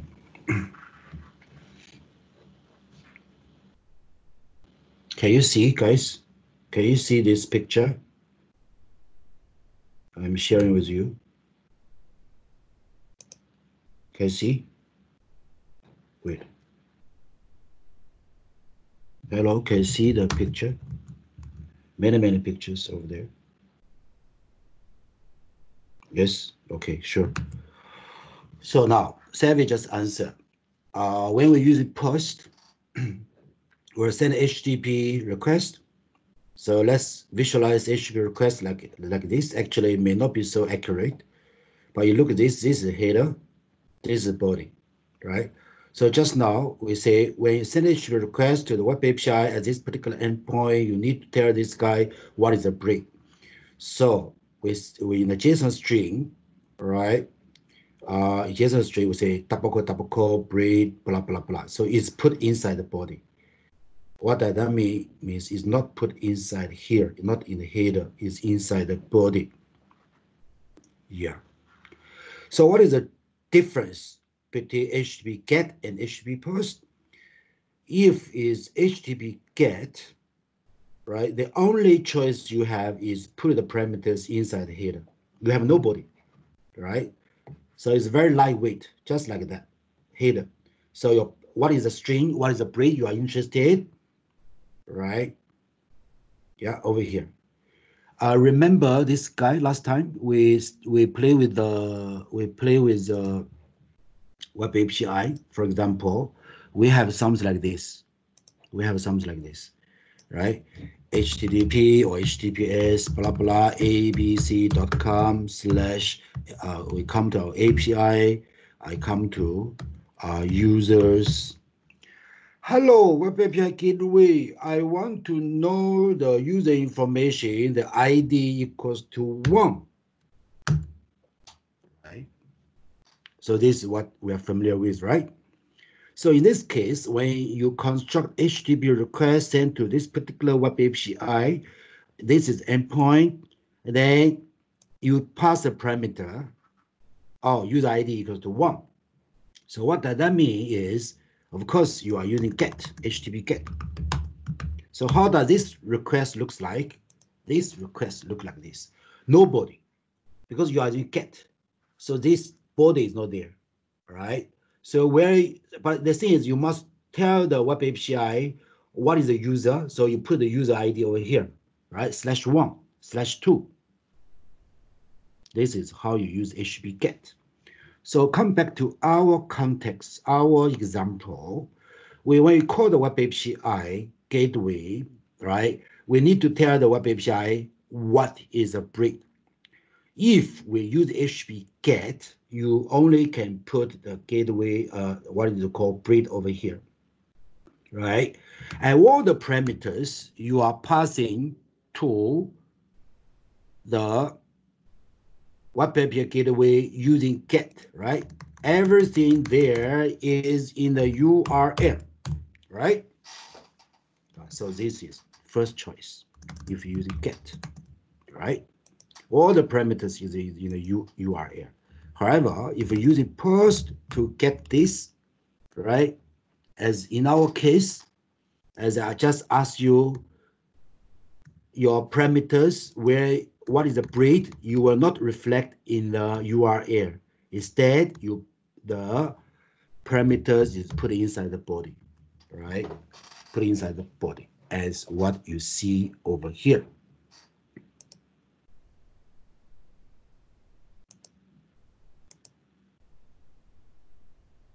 Postme. Where's my Postme? Where is my Postme? Postme. Yes. You see, inside the body. If you use it GET, right? For example, you will see a breed and what's the value of the breed, right? Blah blah blah. You will put it in the URL, right? Yeah. So that's the difference between GET and POST, right? Whether you use a GET or POST, when you call the web API, your interface, I must tell you the breed. If you use GET, the only way to give you is in the header, in the URL. Right? When you POST, right, you have the choice to put the parameter inside the body, right? So which one you will choose, right? Which one you will choose? So you understand the difference now? Hello, guys. Understand the difference? Understand the difference between HTTP GET, HTTP POST? Either way can do. It's just a matter of how to give the web API the breed. I can give you the breed in the query string, in the path, in the URL, which is HTTP GET. Or I put these parameters as what we design in the lab in the body. So which one you prefer? That's the thing. Now you can make choice already. Now you can make choice. Which one you prefer? You want to put the parameters in URL, or you want to put the parameters inside the body, which is not in the URL but in the body. Which one you prefer? Yeah. So the question, let me repeat myself. When the call web API, right, and client call us, or you are designing your web API, you have these two options. Or I ask the client, call me, pass the breed, blah, blah, in the URL parameters or path. Or I ask the client to call me, put the breed inside the HTTP body. So which one you prefer? The first one is HTTP GET. The second one is HTTP POST. So which one you prefer? Which one you prefer? Or which one you think is more secure?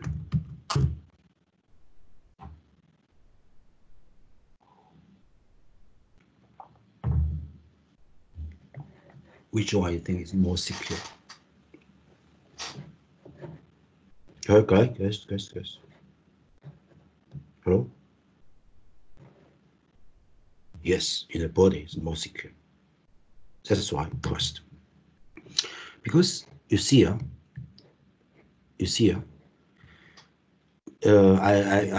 move away from Postman already. I don't have time. I just go back to the slides to talk about this. Now you see Postman, right? I have to share the slides. Okay, you see,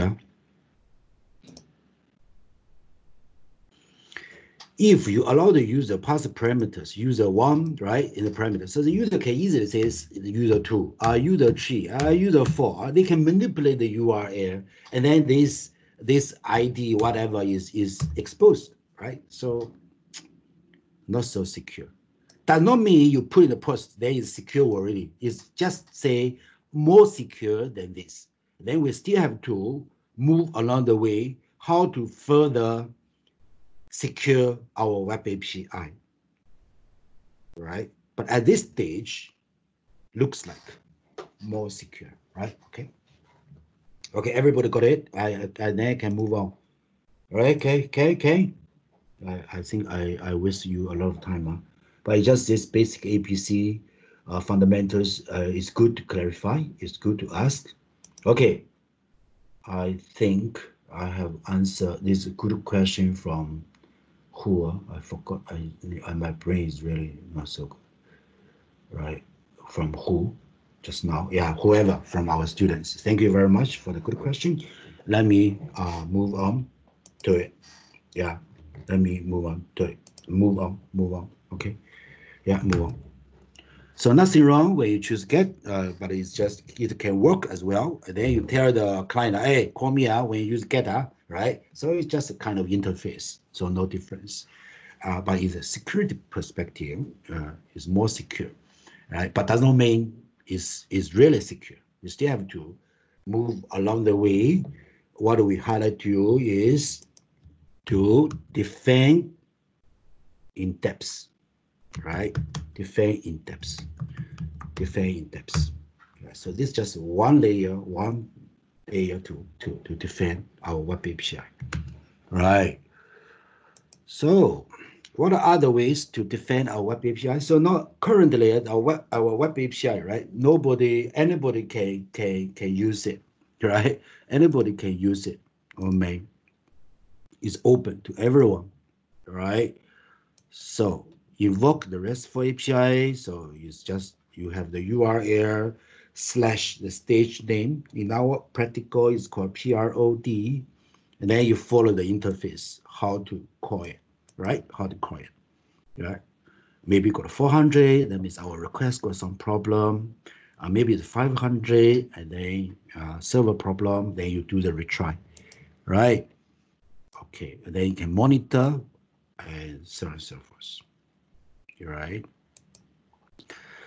So develop AWS Lambda using AWS SDK. So just now we mentioned about AWS SDK because when we write the Lambda function, our Lambda function in Node.js need to access the DynamoDB table, right? So how to do it easily, right? They make use of AWS SDK. So this is what we are doing in our lab.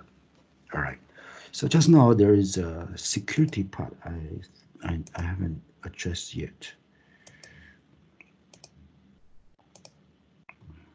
Oh, over here. Okay, last slides. Tired. Are you tired? Right.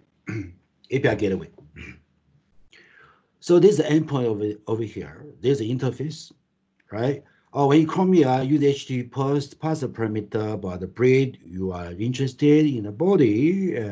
So this is the interface. You have to call like this. Does not mean anyone can call, right? For example, in this particular website, right, you can call. Hey, where is this website? Yeah, you can call. Let's say someone from www.abc.com, we can tell them you cannot call my web API, right? Yeah, so this is something called cross-origin resource sharing, right? You can specify which website, right, can invoke this web API, right? Cross-origin resource sharing, right? This is one thing. Second part, you can do the authentication. Say, oh, when the user come to our website, right? Instead of doing this, we ask this guy to log in, authenticate themselves. And after successful authentication of the user, we know who this guy is, authentication done. And then based on the authentication, we know who the user is. And then we take a look whether this particular user authenticated is authorized to access our web API. So we can bring in another layer of security, right? So, oh, Alamak, this user cannot. If you can, then after that, call the web API, right? Just now I show you the truck. I forgot where is the truck. I show you the truck. Wow, these two students are very polite. Huh? Yeah. So you send the request to Web API Gateway. You put the breed information in JSON string, put it inside the body, right? And when the truck move all the way through the internet, before reach your Web API Gateway, Mr. G, hacker, intercept this HTTP packet. Oh, I see. Oh, I see the string inside the body, right? Intercept already.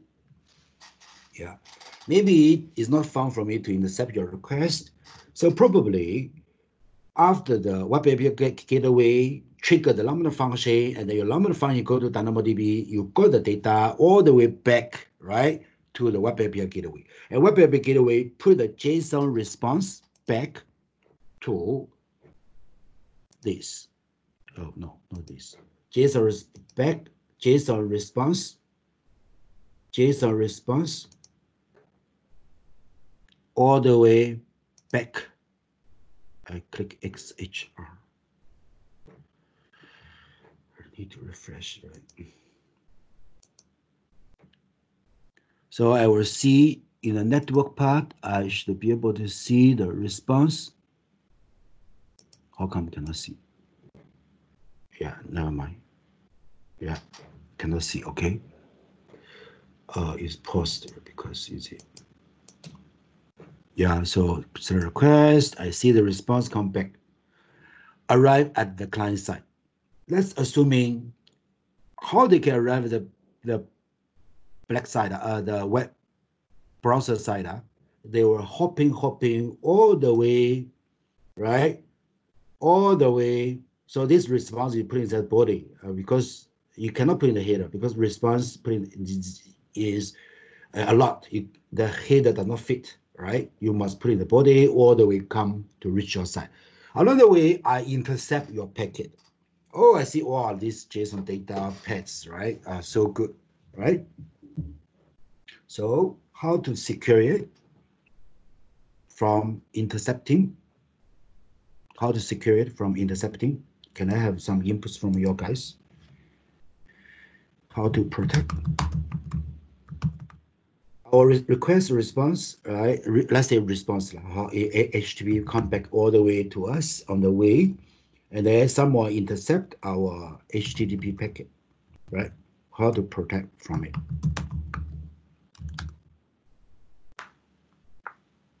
The last question for today, guys. How to protect from it?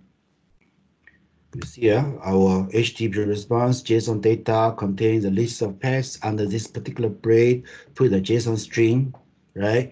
Hopping all the way from web API gateway all the way to our browser. And then on the way, someone intercept this, right? How to protect it? How to protect?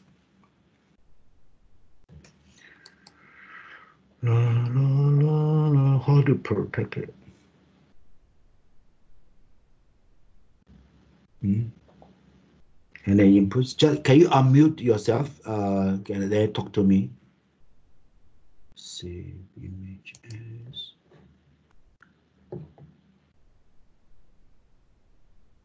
desktop image. Can you?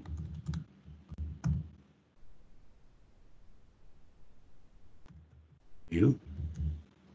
Any inputs from you?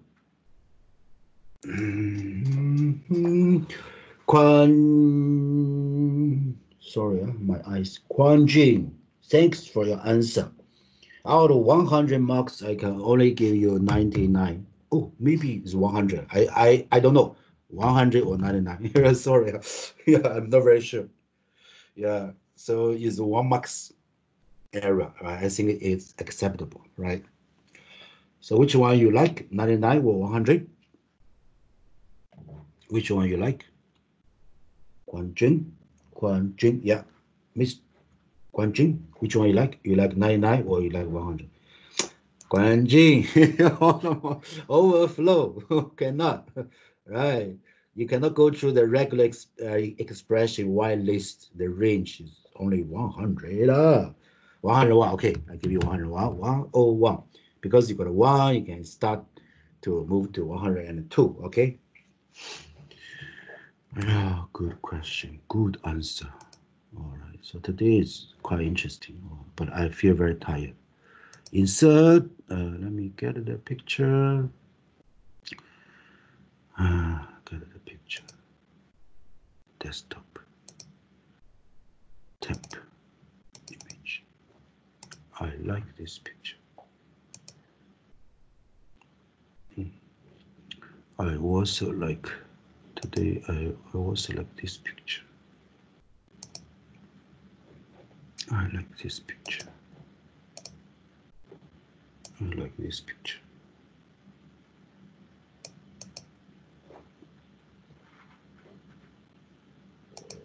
Okay, so this is the last slide for today, I think. And then later on, I will open the channel for Q&A. I will bring the Q&A probably to in the asynchronous manner. Okay. Yeah, but you must ask questions, all right? Dun, dun, dun, dun, dun, dun. So we'll talk about this, right? And then someone intercept on the way when the response come back to us, right? Come back to us, right? You can't prevent it, right, from happening, right? What do we say? Please go ahead to intercept, right? Of the interceptor, our JSON string, which contain a list of paths under certain braid put inside the body, has been encrypted. So what you intercept is a ciphertext, right? Not plain text, right? Of course, at the end of the day, when this truck arrives finally at our client side, we see it is what you call is in plain text. But when we delivery on the way, when deliver on the way, we technically we use this term because you need to know when the data in transit. Okay, can you see transit? We need to encrypt it. So in case someone, right, intercept it, please go ahead, just do it, right? But they don't have the key to decrypt it. So what they get, they cannot understand. But that don't mean they cannot understand forever. Maybe 5 years, 10 years later, for 5 years, they keep it, try different ways to decrypt it, and then finally they get it, right? But this statement may not be true once the quantum computing come to the picture. They say they can decrypt it in 1 minute, right? So currently, yeah, under this, okay, yeah. So you see, yeah, encryption, decryption along the way, SSL can come to the picture. When they use the web API gateway, are we already using HTTPS already? Yeah, we are already using HTTPS already. We didn't do anything. You see, let me recall. With web API gateway has already helped us to do this already. Guys, good news. You don't have to change the Lambda function. You don't have to change the code. You make use of a service provided by web API gateway. Then we have done. You see, HTTPS is done. Wow, so easy. Why? We never change our Lambda function code. We never do anything. Because in front of Lambda function, we have a web API gateway. What is web API gateway? It's a service. So HTTPS kind of things already done, right? Okay, good news, right? Good news. Okay. Yeah. Good news. Good news. So I leave these slides, right, to you. Yeah, so after I retired, I will move to the boat over here, right, to enjoy the mountain and the water and then the birds, right? Right, so that's an interesting lifestyle, right? But you can see over here, really, we kind of define in depth. Cost, authentication, authorization, once the data in transit and kind of things. Then of course Lambda authorized. Are you sure you are authorized to access the source, right? And so on and so forth. So you see, this is really a very holistic picture of so-called good example of define in depth, define in layer. And maybe I show you another picture for today.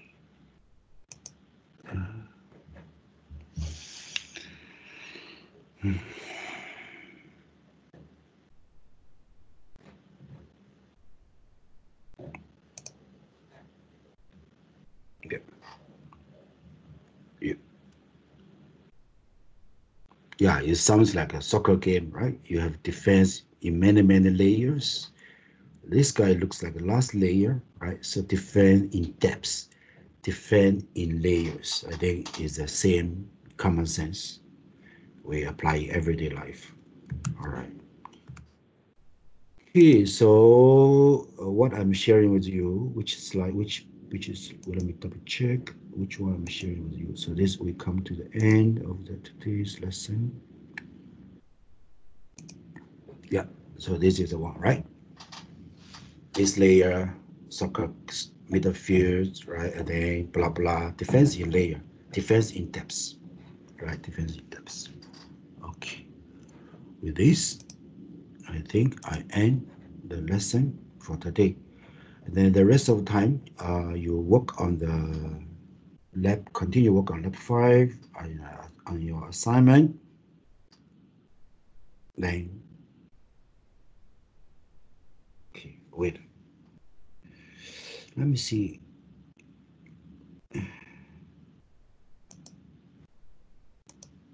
Wait.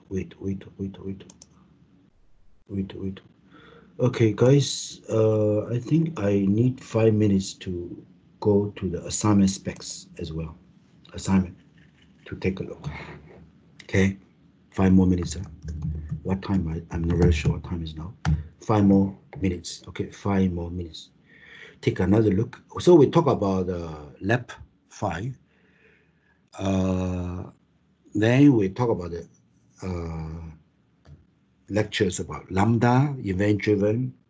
Then Web API gateway, once received the request, will invoke this Lambda function or trigger the Lambda function. And Lambda function is given the permission to access or read only, in our case, DynamoDB. So this is a whole picture. And then you see how it can be related to our assignment.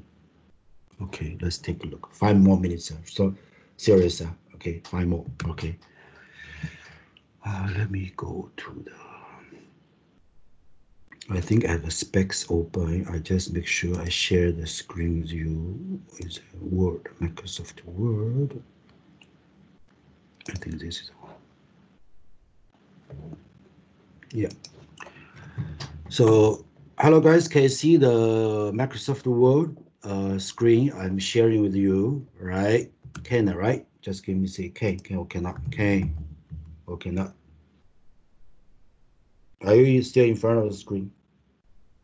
Maybe. I think so. Now, the task related to the cloud computing part, we say there are two parts. One part is lab 6 and 7, where you have host your stuff using these services, right? Using these services. And then we know how to use AWS API Gateway together with Lambda function and work with DynamoDB in the back end so that our client will be able to call our web API gateway. Then in our lab 5, get the list of pets under certain breed, right? So in our assignment, we want you to pick up one existing RESTful service, redesign, re-implement, and deploy using this platform, right? Use this platform. Yeah, you pick one, okay? So this is how this lab 5, and then the topics we cover today are related to this assignment. Yeah, so let me get some. Are there any questions about this? Any questions about this? Any questions about this part of the assignment? Any questions about this? You know, you can see how to apply, right? Where you work on this part of the assignment. Sure, the resist process can just take online. And edit. What does that mean? RESTful service can just take online, then edit. Not very sure about the question.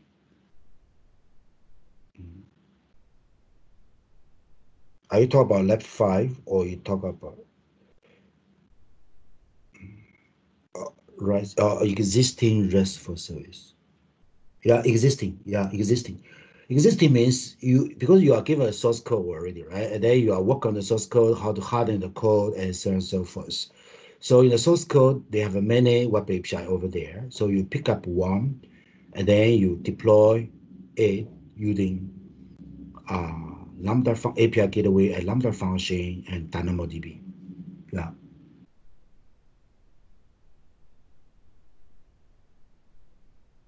Okay. Yeah. So similar to Lab 5. All right. Similar to Lab 5. Yeah. Lab 5, you already run the have RESTful service already using this approach. So you use the similar approach to redesign one of the RESTful service, redesign. Yeah. Redesign. Yeah. So this approach, right? Second approach is called serverless computing.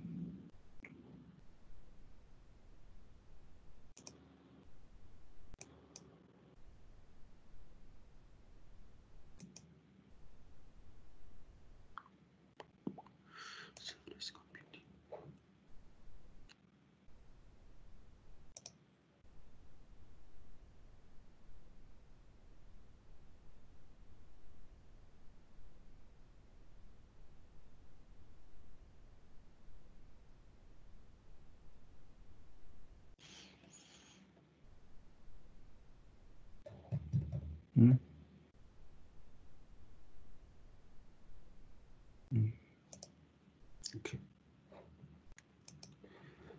So the assignment, task 1, right?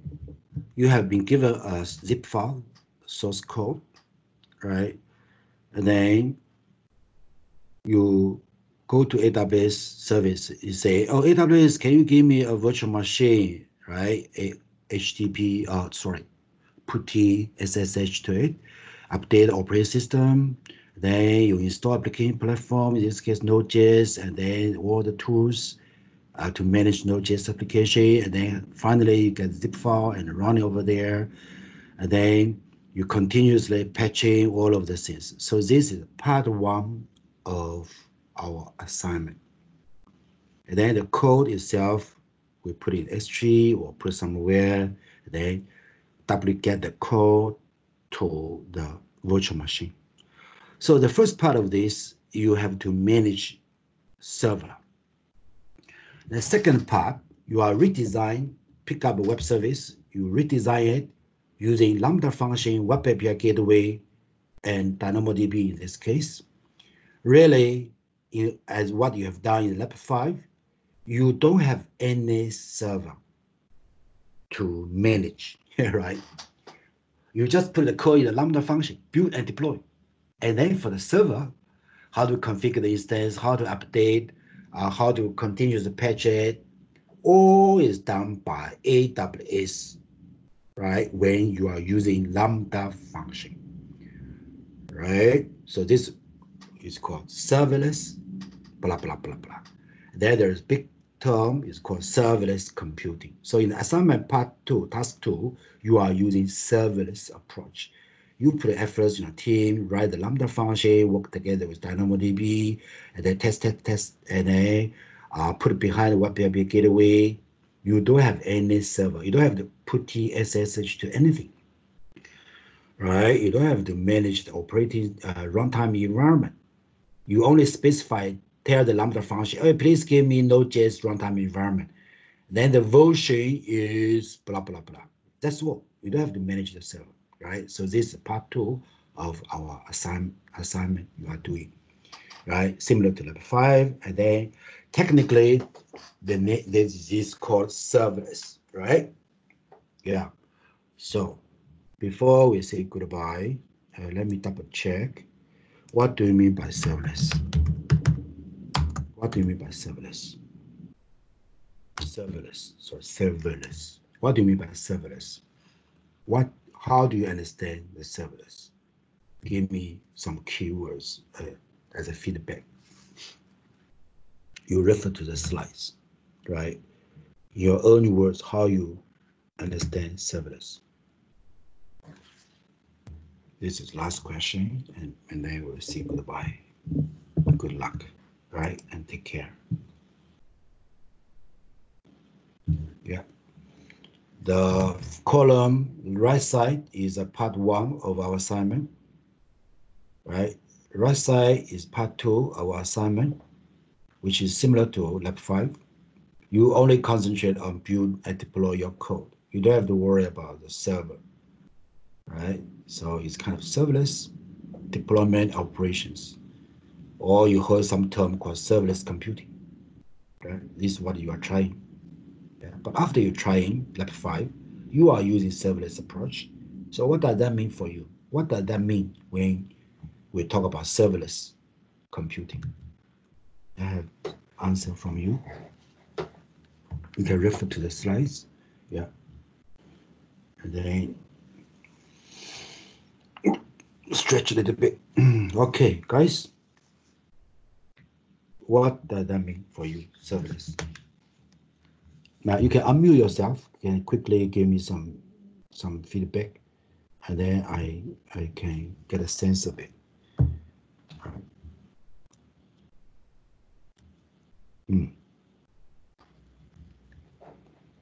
Jinghao, yeah. When you work on the Lab 5, do you have to manage server? Do you have SSH put it to the server? Do you have to patch the EC2 instance? Do you have to do it? No need. Why? Who is patching this OS, manage the server for you? When you put your code in Lambda service, who is do this for you?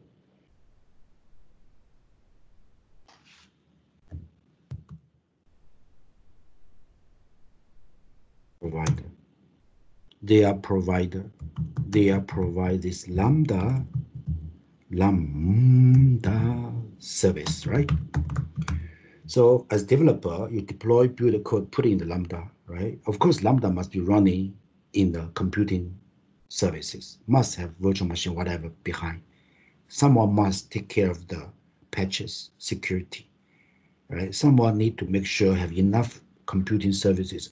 If you have 10,000 requests come all the way through Web API Gateway, I come to your Lambda function, and your Lambda function need to have enough resource, CPU resource, server resource to run this Lambda function, right? To respond to these 10,000 requests come to us at one time. So all of this is managed by the service provider, Lambda service. So our job is build and deploy applications. So all of this is done by Lambda service itself, right? This is called serverless. In other words, don't get it wrong. Serverless does not mean you put the Lambda function running over there. You don't need any server. No, you still need a server. You still need the resources to run your application, Lambda function. But this server is managed, right, by Lambda service, by AWS provider. So our job is to do this. Okay, so this is called serverless computing. Okay, right. Okay, so thank you very much for attending, right, participation, and give me answers and questions so that make our discussion more fruitful, more interesting, and then, all right. Okay, so when you work on the lab, work on the, what do you call, assignment, you will have questions, right? So put a question in the meeting chat, or not necessarily meeting chat, but the chat, our Teams chat, right? Because then what if you have already completed lab 5, so you can move on to lab 6, or you can move on to assignment. Alternatively, what you can do is to, let me see. If you go to this vocarium,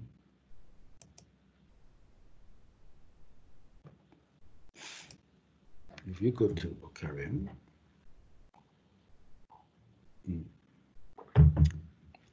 you will have two classes over there. One is something called cloud developing, right? Is it? Yeah.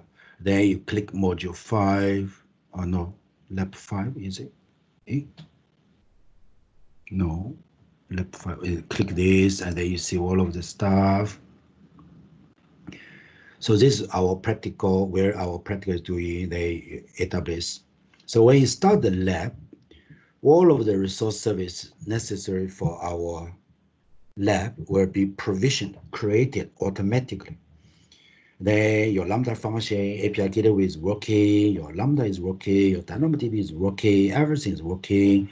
And someone already put a screenshot, whatever, as a part of quiz, and some students forgot to put the things, and then they have already complete the lab, and then all of the things you have done is terminated, deprovisioned, right? So it's good for lab, for exercise, but this platform is not suitable for us to continuously work on our assignment, right? So what we prepare for you is this. We prepare for you this guy, another class. When you go to vocarium, you see, deactivate. For me, I don't have any remaining credits, right? So because I didn't manage properly, I keep it running because showing some demo here and there. Then even when I'm sleeping, the resource service is still running, right? But you should see something like $50, right, over there, right? And then every time you are using it will be detected. And then, so it's our responsibility. So it's the good news is when you work on the assignment, you have this. So you can go to AWS console. This is your account details, right? Yeah. Then you can take a look at the credentials. And then you can go straight away, go to AWS console, right? And then after you finish this, whatever service, API gateway, Lambda function, DynamoDB is still there. And you don't have to worry about Lambda function, because Lambda function put there, it will not be charged until this Lambda function is invoked. Yeah, so it's fine. You just keep there, right? But please monitor what is the remaining credits, whatever things you have when you work on your assignment. Yeah. So my suggestion is for those students who already finished Lab 5, right? Can we redo the Lab 5 using this account, right? Using this account, right? Using this account. Yeah, to see what problems you will encounter. Right. And then you see Ms. G is the same. It's just a different account, right? It's not the same. Why? Because if you use the previous account for the lab, when you start the lab, a lot of resources has already been created for you, right? Right? Create for you.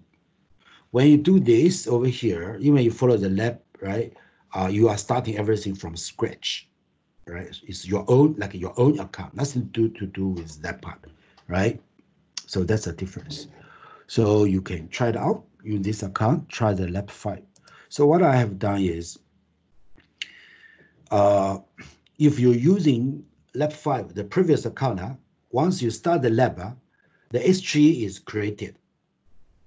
And then the static files for these cat scenes is already put inside the S3, right? When you start the lab,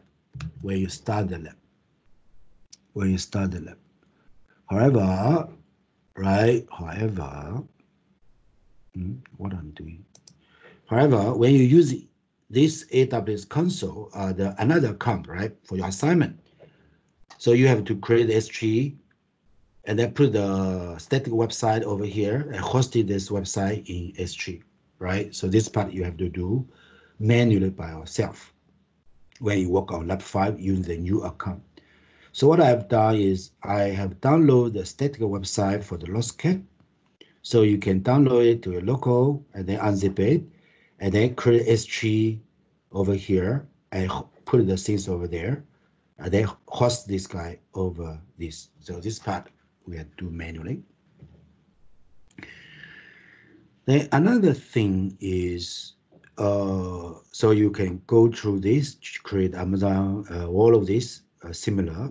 The only part missing is the role, right?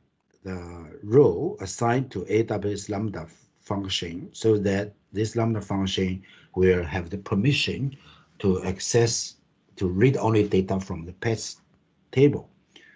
So in the lab, this role is automatically created, right? So when you are using this account, right, for assignment, you have to create the role yourself, right? Create the role yourself, right?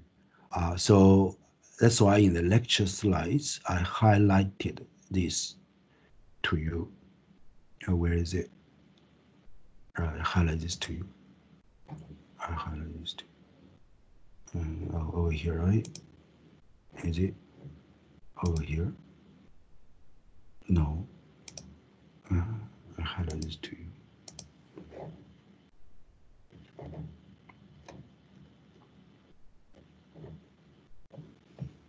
Highlight this.